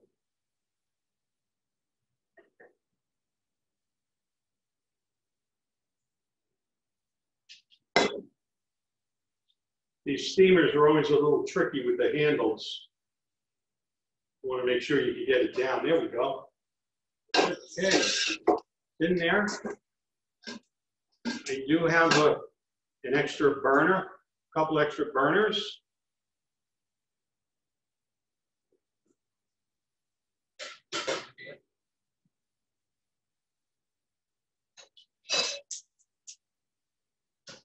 Was that a steamer pot that you just showed? That was a yeah, steamer, asparagus steamer.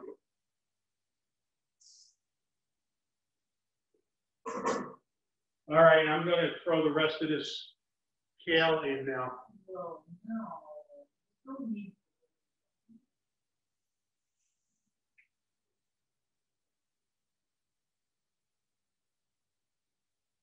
Oh man, John, we threw all of our good stuff in right at the beginning. We didn't hold out anything. Are we ruined now? Is this over? No.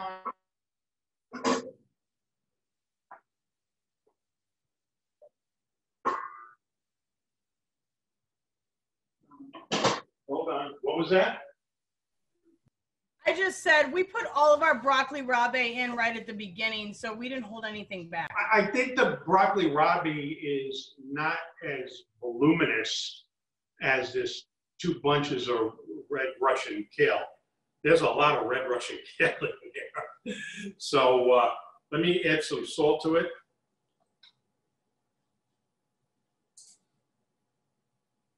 What's that steamer pot that you just added? I want to add a link into the chat for whatever the steamer pot that you put the asparagus in.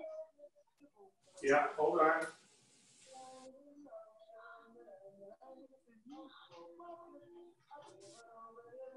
And then most if not all of your cookware all clad. Okay, that's that.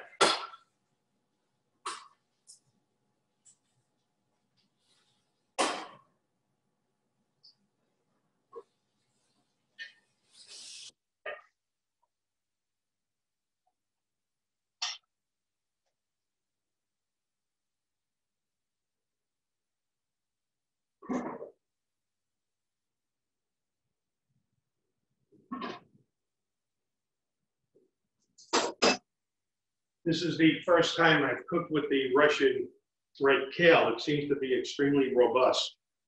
All right, any questions about Yes. how did you have so much wall clad? Oh, many years ago, I went into Williams-Sonoma. What a good question. Who asked that question? I'm Jen and Lauren. Okay. Many years ago, I went into Williams-Sonoma one day, and they were in an embittered battle with All-Clad, and they decided that in order to piss All-Clad off, they would sell it at 70% discount. So I told them I will take one of everything. So I have a lot of All-Clad. I'll show you some. That was probably the best purchase of your entire life. Yeah. So here's my fancy pants asparagus. Go on to the other camera. Hold on. My fancy pants asparagus platter.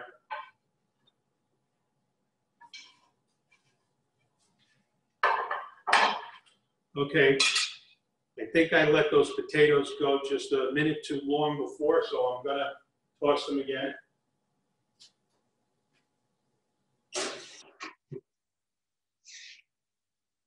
And you know what, Will, they are looking good.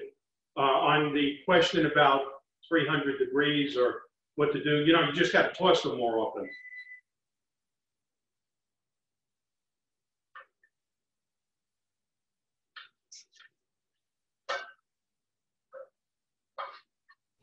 Hey, John, if we don't have the steamer going, can we put the asparagus in the oven? I mean, we have the boiling pile of water. That's not much for our pasta. John? Done? Let me just take a look at my tomatoes. He's doing something.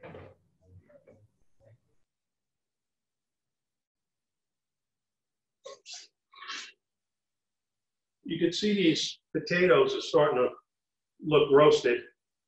They're getting there.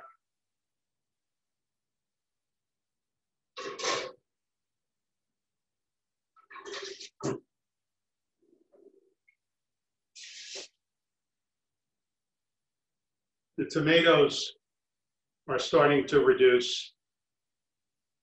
I think I'll turn it down to 250.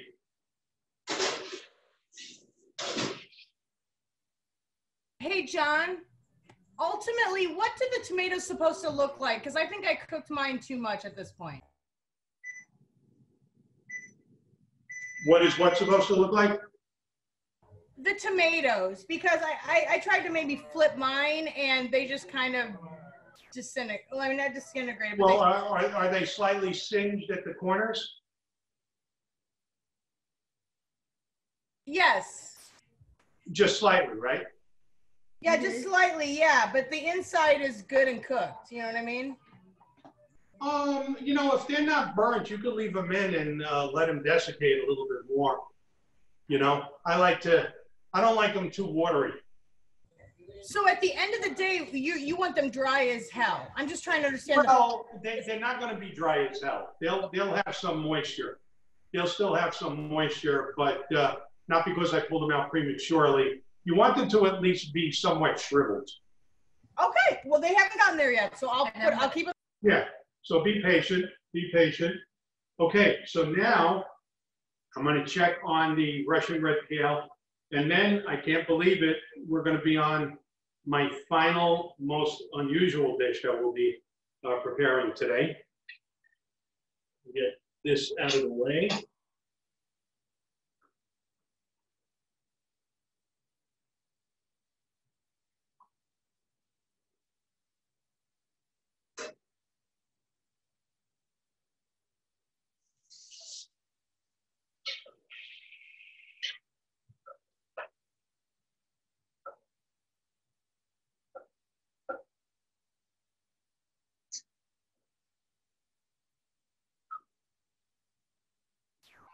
And do you add the kale in 2 batches so that some is slightly wilted and some has a little more crunch or punch to it?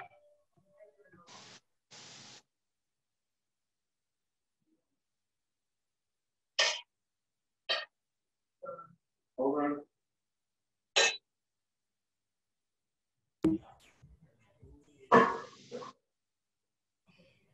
Whoever said more water with the kale, that was a good call. We do.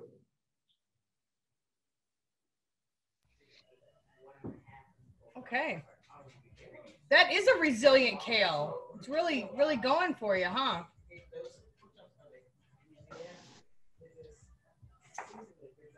Lauren and I are going to do a social if anyone wants to take a drink with us. Cheers to you. Thanks for coming.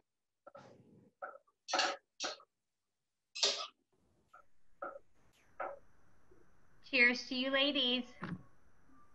Cheers.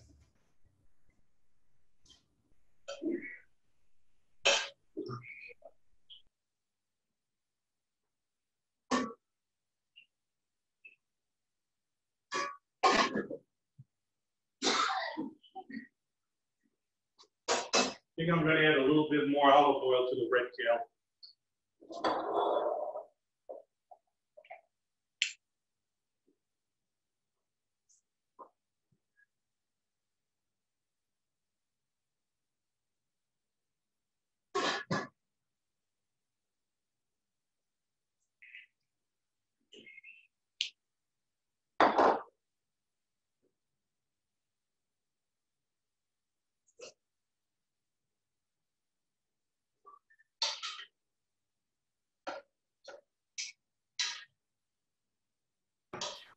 Could you add bacon to that? Would bacon be a good idea in this? Bacon would be a great idea.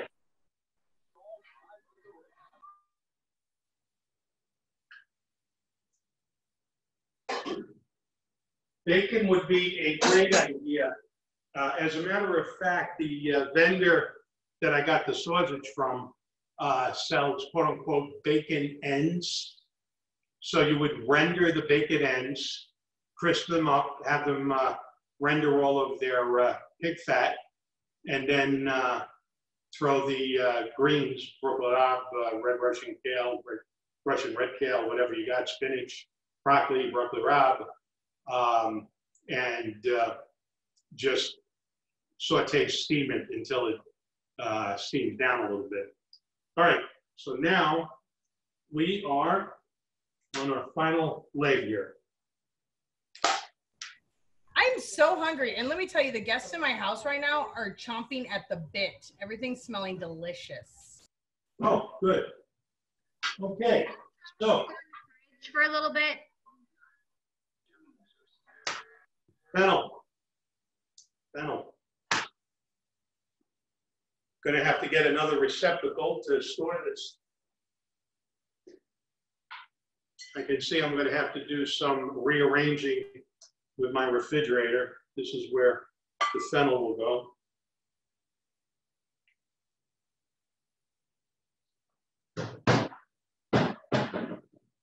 Just going to give my cleaver a quick rinse.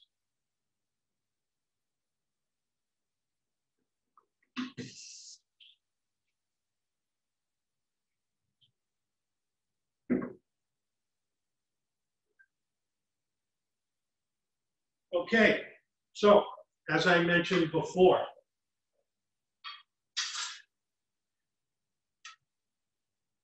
farmer's market fennel, supermarket fennel. Size matters. So. John, I couldn't agree with you more. Okay, so here we go. Toss these. Fronds. Okay, let's see. Let's cut this. All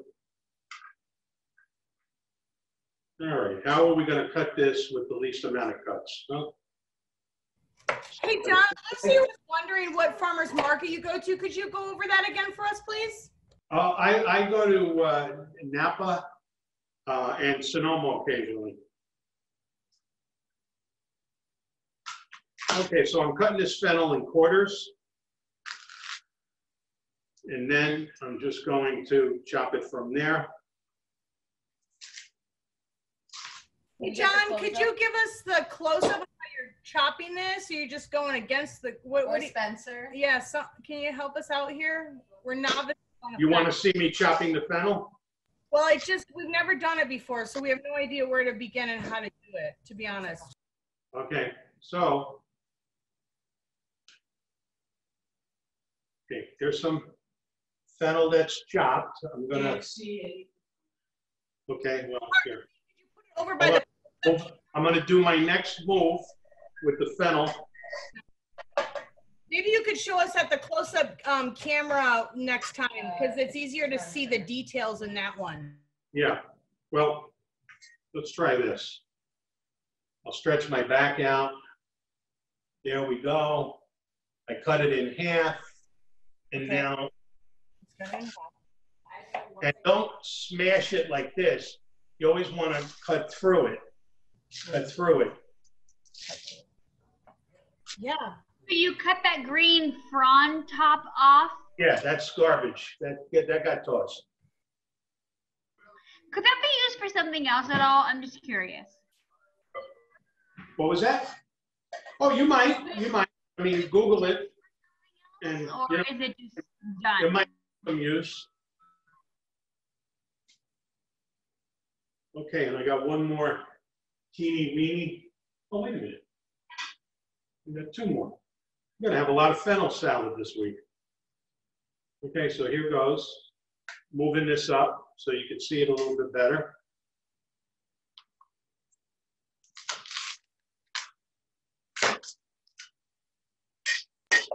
I've never eaten fennel before, like that I know of. Maybe I have, but did you eat it raw?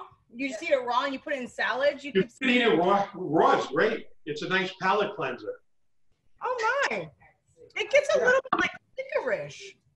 Yeah. Yeah, it's anise. Yeah. My father used to have it in the house all the time.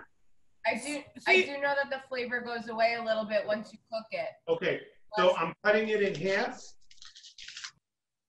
Then I'm cutting it in half yet again. And then I'm cutting it again. I did take off a couple of the outer layers before. Is it a super strong licorice flavor? So like, I don't do black licorice, period. But is this a more mild? Black licorice, you know, let me put it this way. A cat and a dog both have, you know, 4 legs and a tail, but, you know, that's where the similarity ends.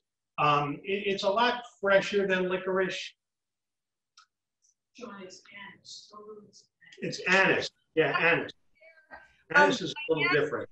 Diane Loverd shared that her family in Sicily tosses with pasta and her mom makes a soup with it.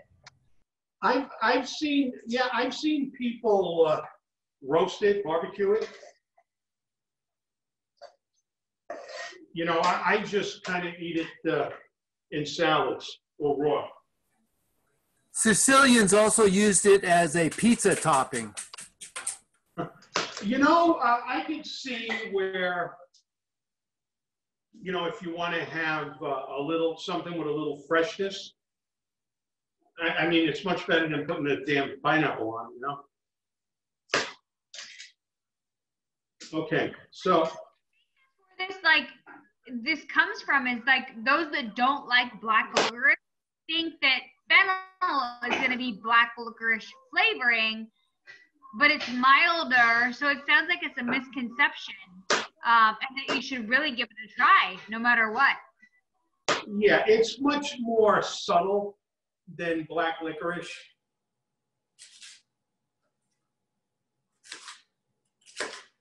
Well, and also, you're going to see when I add the other stuff to it, we're going to give it a little bit of a different flavor profile.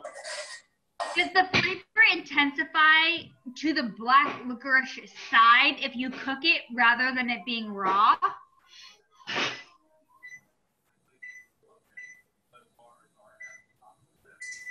I just turned my oven down to 200 since I can't pay attention to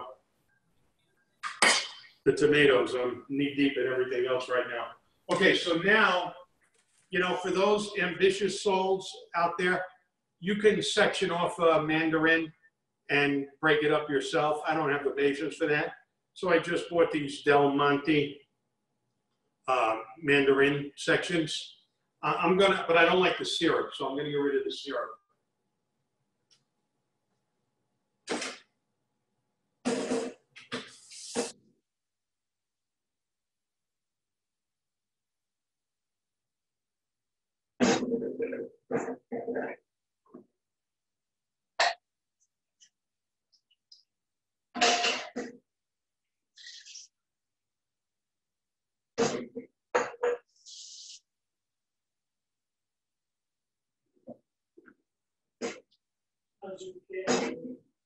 How's my kale? Let's see my kale. I'm gonna turn the kale down. Okay, we're just gonna do one more social since John's buzzing around. I mean, why not drink? Put your glasses up. Cheers to you, John. What a great job you're doing. Thank you so much. Thank you. Okay, so here's the mandarin slices. Just toss it right in there. Cheers to you, John. Thank you.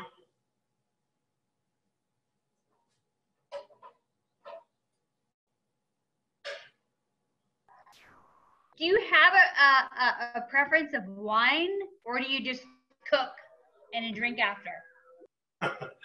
You know, I usually don't drink while I'm cooking because when I'm handling sharp objects, hot objects, and boiling objects, I try to keep a clear head.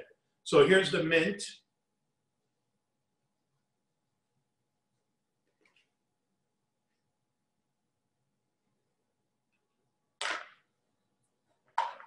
Can't believe it. Almost done.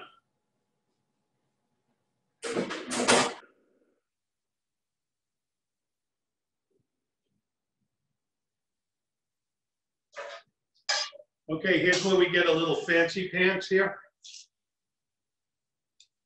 Lemon zest.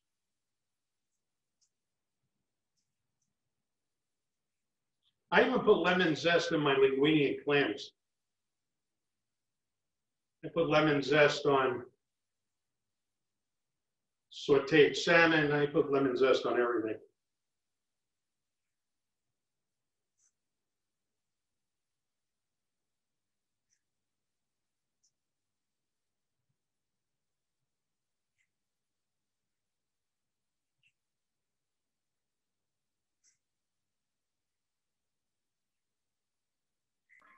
And that's the broccoli rabe, aka the kale. What was that? That's the broccoli rabe, aka the kale.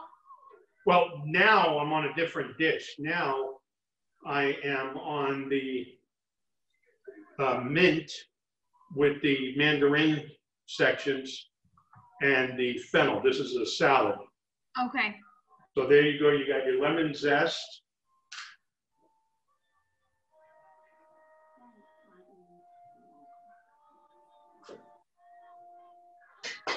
This is from lemons from my tree outside. Put some of this in here. Lemon juice. Meyer lemon, of course. You know, sure. Yeah, I wish I had Sorrento lemons.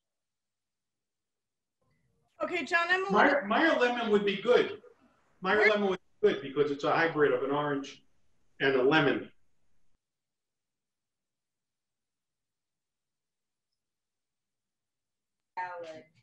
John, are the greens that I'm seeing all mint? The what? The green is all. I was a little lazy. I could have tore it, but. No, but is it all mint? That's what I'm trying to understand. Yeah, it's all mint. I took all the leaves off the stems.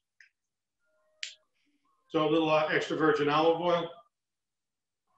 So it's mint and oranges and EVOO Fennel. and lemon. Lemon zest. So fennel, mandarin sections, fresh mint, lemon zest, lemon juice, olive oil, and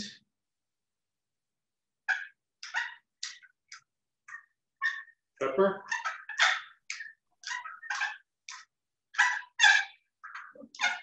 Sorry about the squeaky wheel. Squeaky wheel gets the grease. And a little salt.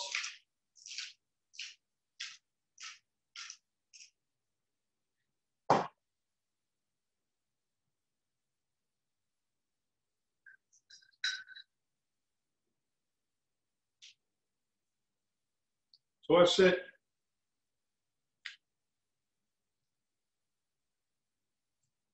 Now, I will say this, even if you don't like fennel, you know, Ellen is not a big fan of fennel, but this is a very refreshing summer salad. Yeah, I'm going to stick it in the refrigerator if I can find a home for it in there. I'll take it over by the other camera.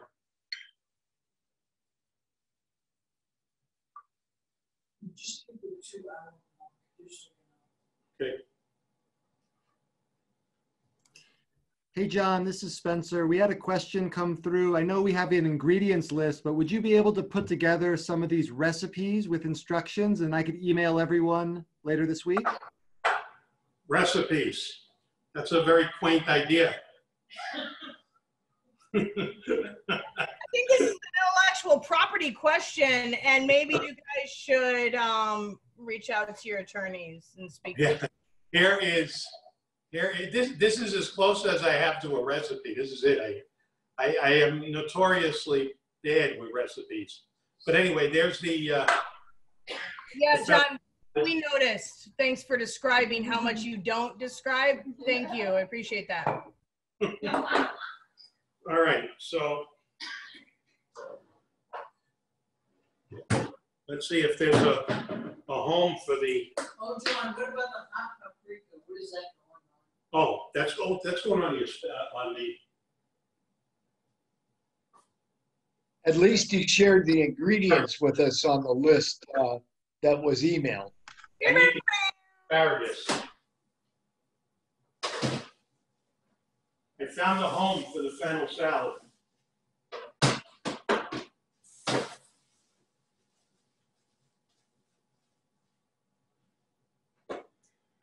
I'm going to have to do something with those carrots.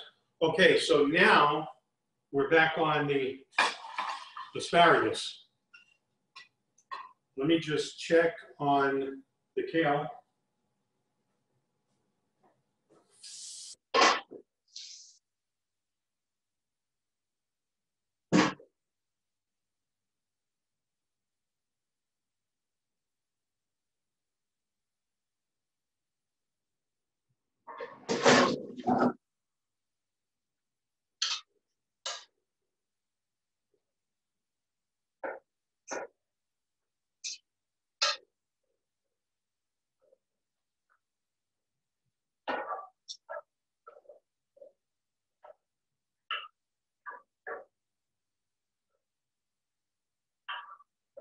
This Russian kale is beefy.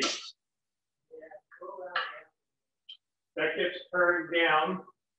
What I'm going to do is I'm going to reintroduce the sausage in that pan.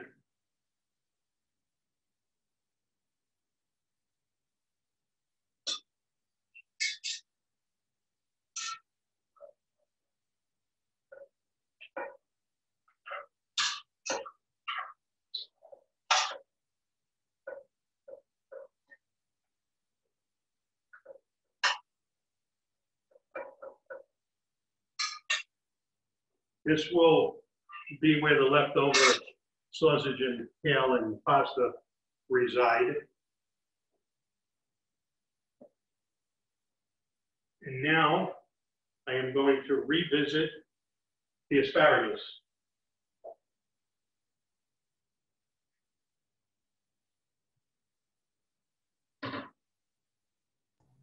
We're so excited because we have no idea what happened to the asparagus and how we were supposed to cook it because we don't have a steamer. So we're riveted at this point. Well, the thing that will save us with the asparagus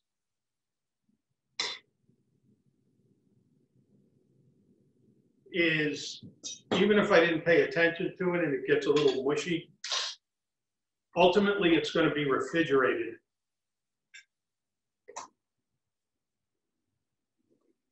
You continue to blow my mind, John Pinto.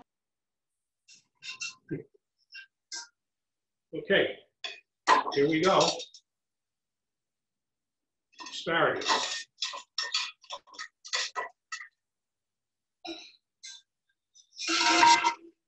Sorry about that.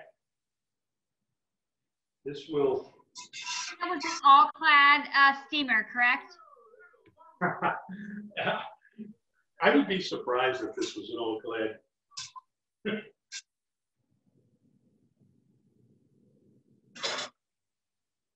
Okay, so now we have our asparagus.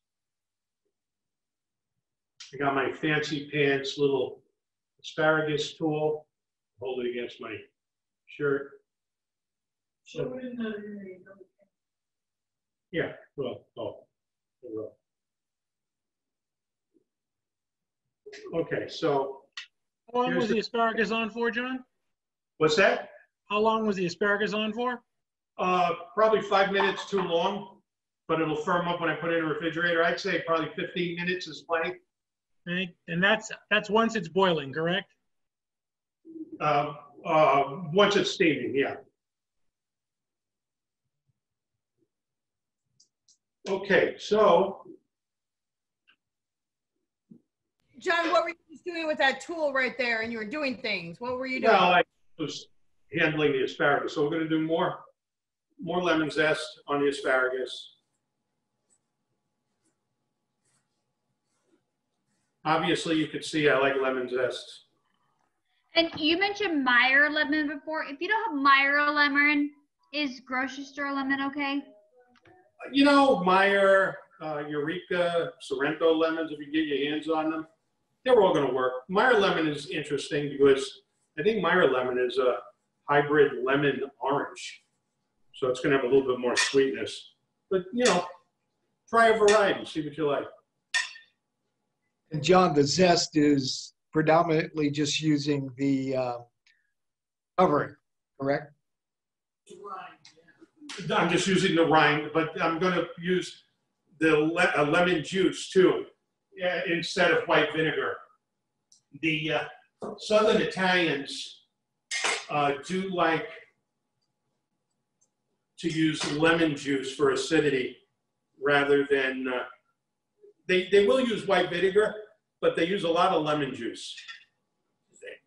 And they will actually use a lot of red wine vinegar as opposed to balsamic vinegar, which you could use in this application, although the lemon zest wouldn't go good with the red wine vinegar. Okay, so now we got lemon juice.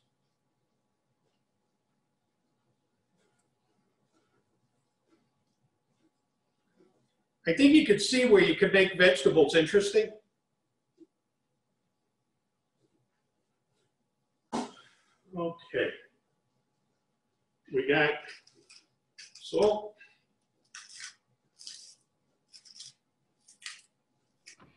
Can you talk about the difference between kosher salt and sea salt and table salt and Himalayan salt? Well, the kosher salt is hollow, but I think the big difference is the kosher salt doesn't taste as tinny and metallic as the table salt.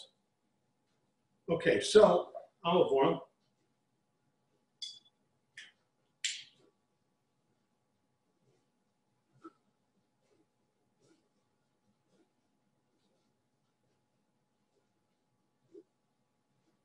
And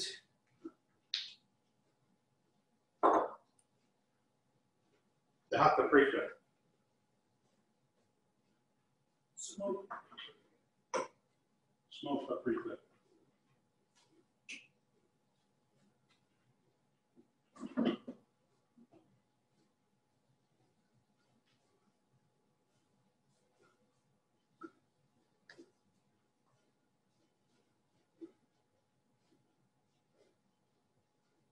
Love that color.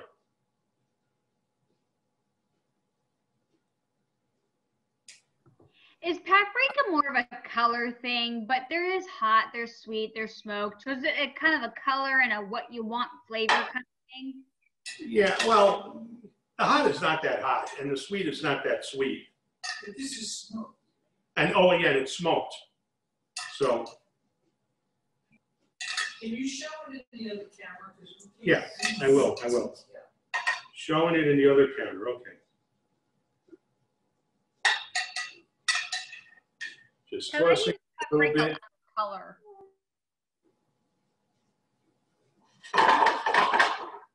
Will, I'm thinking that 10, 15 minutes on this asparagus would be fine. When I put it in, so little,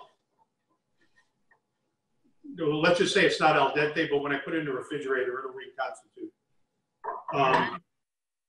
So, here we go. Very nice, very nice. All right, so now we're on the final leg. This will go here. This will go here. Pasta. Okay, so one of the key things with pasta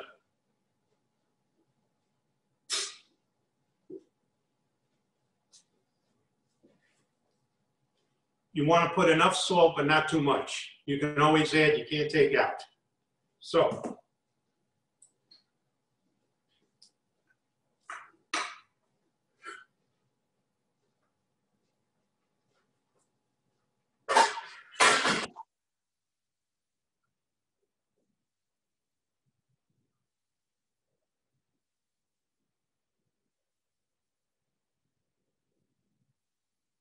okay. So now we're going to throw in this rusticella pasta. Let's see what the instructions are from Gianluigi Peduzzi and Stefania Peduzzi. I'm going to take 9 minutes.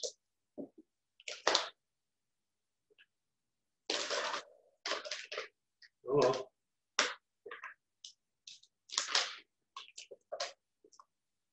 Nine to 11 minutes. So I am going 9 minutes. With most pasta, I would say, if it says 8 minutes, go 7 and start tasting it for salt and for al denteness. But with rusticella, if it says 9 to 11, I'm going to go 9.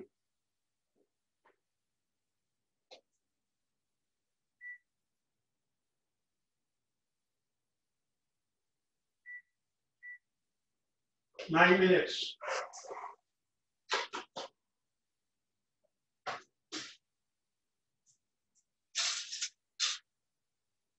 Got my handy dandy little basket.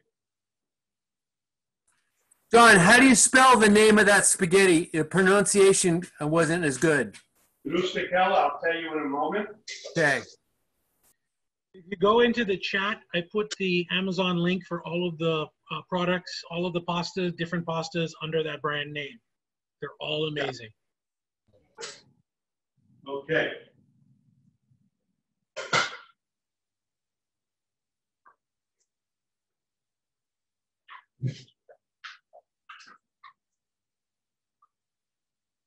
Okay, let's see. I don't know if you can see that. Can you see that? Rusticella, Rusticella.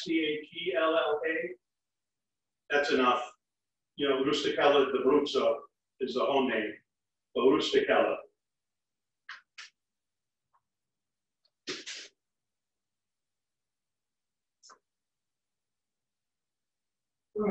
You must have much soil. What's that? Do you recommend making your? I've heard that you should make your water as salty as the sea. Yeah, that's probably about right. I like that. That's a good plan. And then Will shared where to get the pasta, and I just re-put it in there for everybody if they wanted the link. Hey, John, in general, how much salt are you putting in your pasta? I think that might be Gary's I question. would say, if I had to take a guess, I'd say 4 tablespoons and then taste. I would say I didn't put enough. I'm going back. Because that's your one and only chance to really save the pasta itself, as opposed to whatever sauce you're gonna put it in.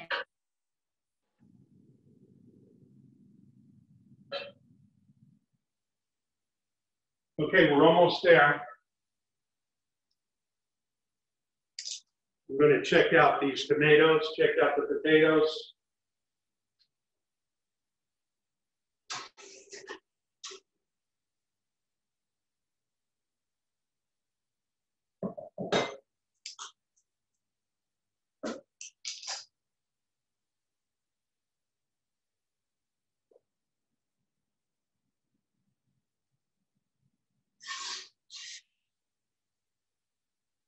Here's the potatoes.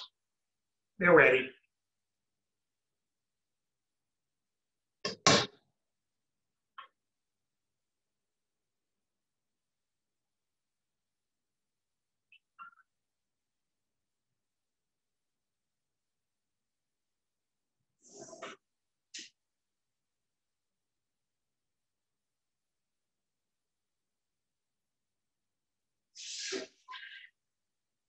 Jen, you had a question about the tomatoes. You know, they're a little dark, a little singed on the outside. They could probably stay in a little bit longer, but I'm going to take them out. They'll be fine. They'll be sweet, which is what I want.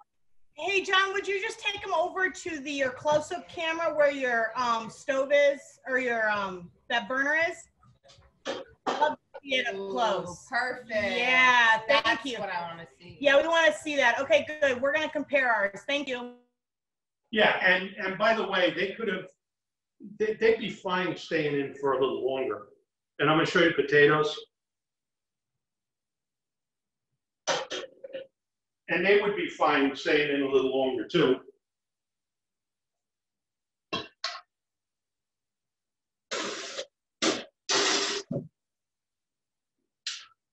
Let's see where I'm going to put these things.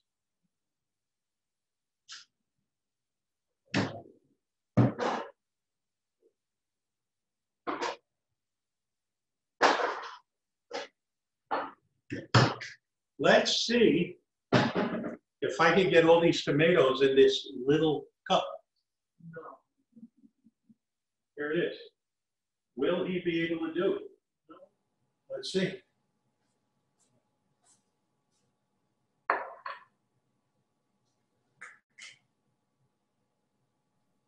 This looks kid-friendly so far, too.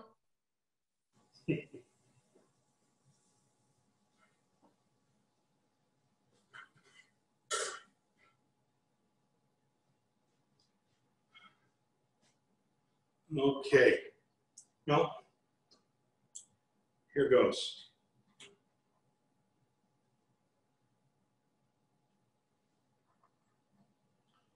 One, two, three,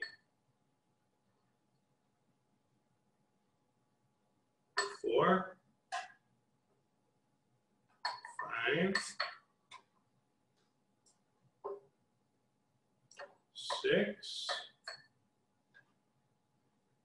7, 8,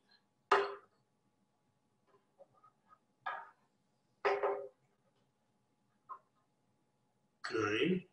These will firm up in the refrigerator too a little bit. And by the way, if you wanted to, you could toss these with pasta. It'd be great. As I mentioned, in a sandwich, English muffin pizza.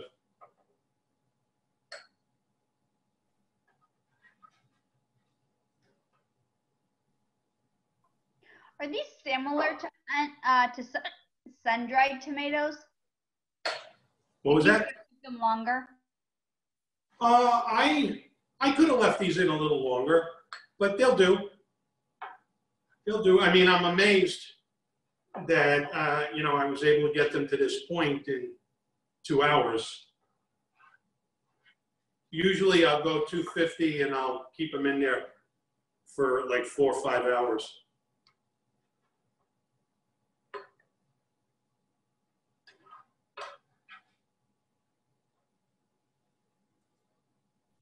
And just to recap, that was regular olive oil and just some salt, and then roasted. This was heirloom tomatoes, such as they are, olive oil at the bottom of the pan. She's asking, is it extra virgin olive? Oh yeah, yeah, I always use extra virgin olive oil. Yeah, absolutely. What's the difference between olive oil and extra virgin olive oil? Well, extra virgin is the first press. Ah. By the way, I like more ripe olive oil, fruity, as opposed to grassy. Now, Ellen Smarty Pants said that I would not be able to get that entire tray in this little munchkin. Well, Ellen hasn't schooled there then. There you go. See, right there. Okay, so this will go there. I think I'll deal with these potatoes later because I'm about ready to have showtime on the pasta. So those of you that are cooking along, and I think we've got 2 people that are cooking along, Lucy and I think there's, well, of course, Jen and Lauren are cooking along. How are you guys doing in the process with keeping up? I'm sorry, was that a question for me? I was clanging my oven. No, I was just seeing how those that are cooking along, how they're doing. Oh, good. Excellent. So I'm confused because I just saw what I think John put potatoes in the oven that I thought were done cooking. Well, they are, except I need some place to store them. Okay, good. Praise Jesus. Okay, got you. I'm with you now. I need some place to store them. I have limited capacity on my storage here. All right. Lucy, how are you doing? Lucy, you doing okay? I see you cooking over there.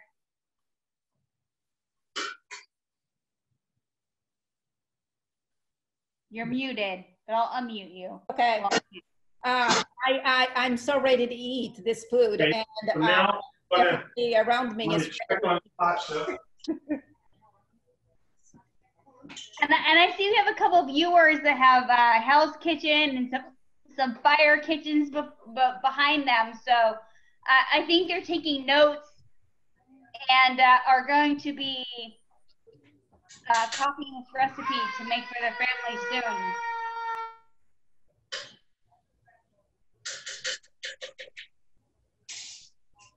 We're good on the salt. Another minute on the al dente-ness. Okay, now I'm going to show you a very important Italian Neapolitan cooking technique. And here goes.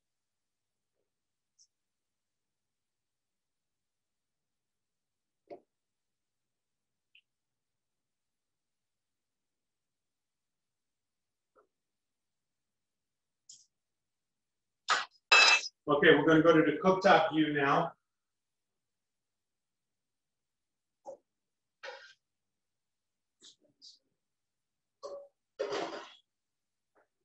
Just shake it out.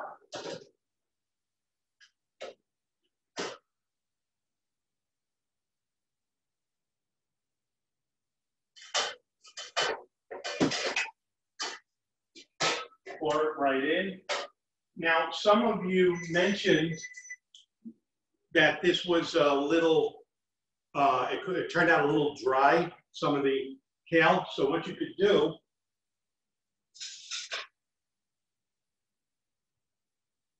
is you take a ladle and put some of the glutinous pasta water over the pasta and the grains and the sausage. And could you do that as the pasta is cooking as well? Yeah, sure you can.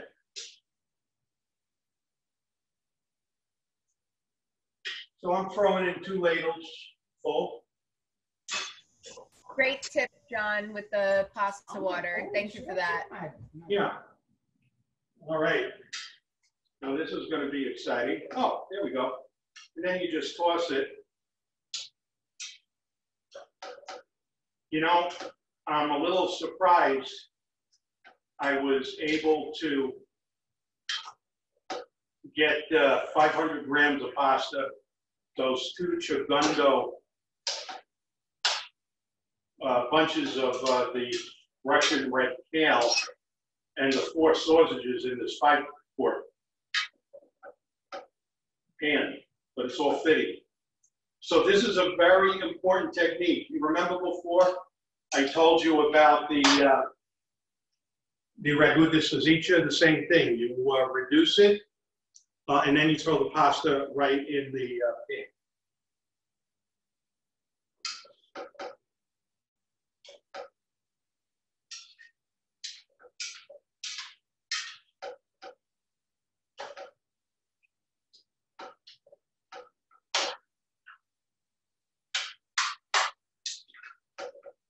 Just toss it good.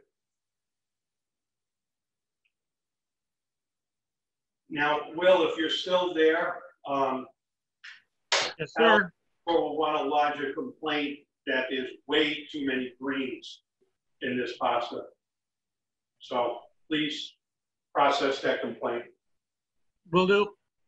Thank you. But in the times we live in, we like all the flavors and all the colorings. Well said. Well said. Okay, so I'm all out of cutting board, so I'll use this thing. That looks like a good cutting surface. So now I got my Sardinian pecorino.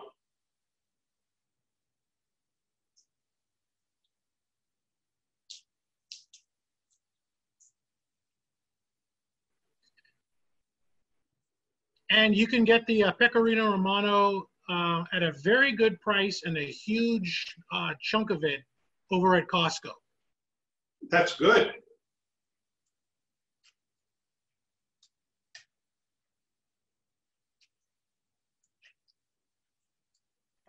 About how much are you grading there? Half cup, quarter cup? Well, we'll see. Ish. We will see momentarily. I decided to cut some slivers instead of. Okay, let's see how this works. We're going to go over.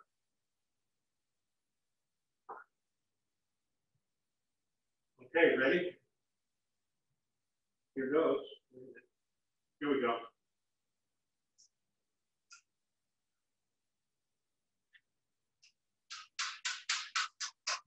I think I want some more.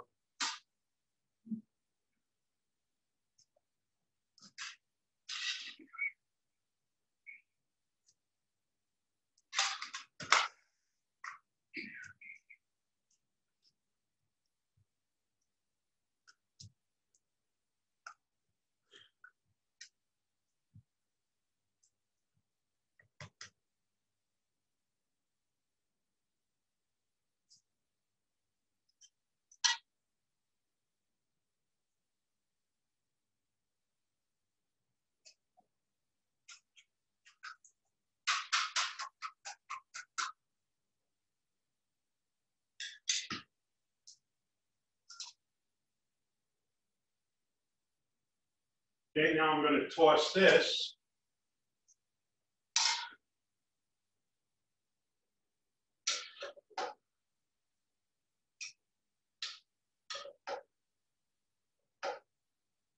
Now remember, this dish was intended to be with fennel, sweet fennel sausage, orecchietti, and Brooklyn rabe. So we made adjustments, which you can do.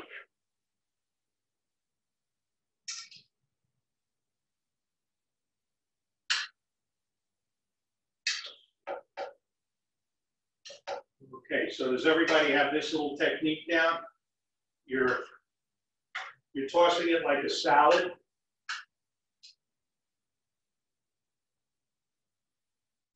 And we'll just cover it for a moment to let the flavors meld. And then we will finish it. I'll show you, I'll plate one, and we'll finish it with some Sardinian pecorino. Okay, so.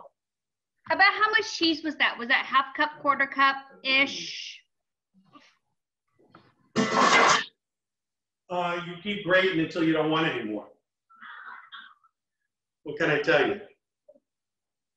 you? Personal preference. Okay, so this is actually the first thing that Helen and I will eat tonight. So I'll plate them.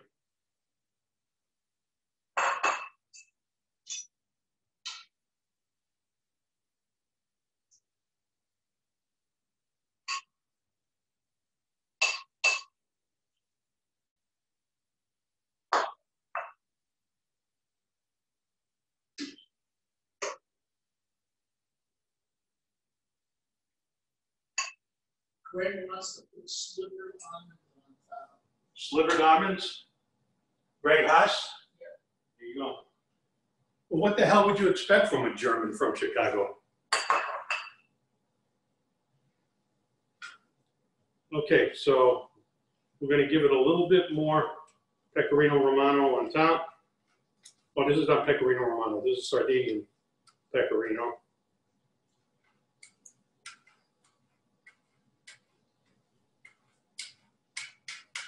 And there we go. Voila. We actually got through 6 dishes. Can you imagine it? My dishwasher is going to work overtime tonight.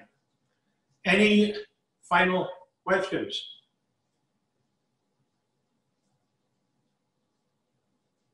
Everybody must be eating already. Great job, John. John, Yes. we're not eating. Our pasta needs just a minute more, but we are salivating. Yeah, that was great. Great job, John. If you monitor the salt and al denteness. Awesome, John. Thank you. Spencer, thank you for being a soldier. I don't know how long we went, but it was longer than 2 hours. You're the That was great, John. Thank you so much. You did great. Spencer. Recording. We love you, Spencer. I'm on my way. Put one more bowl out. 2 more bowls. Sue and I are coming. Buon appetito.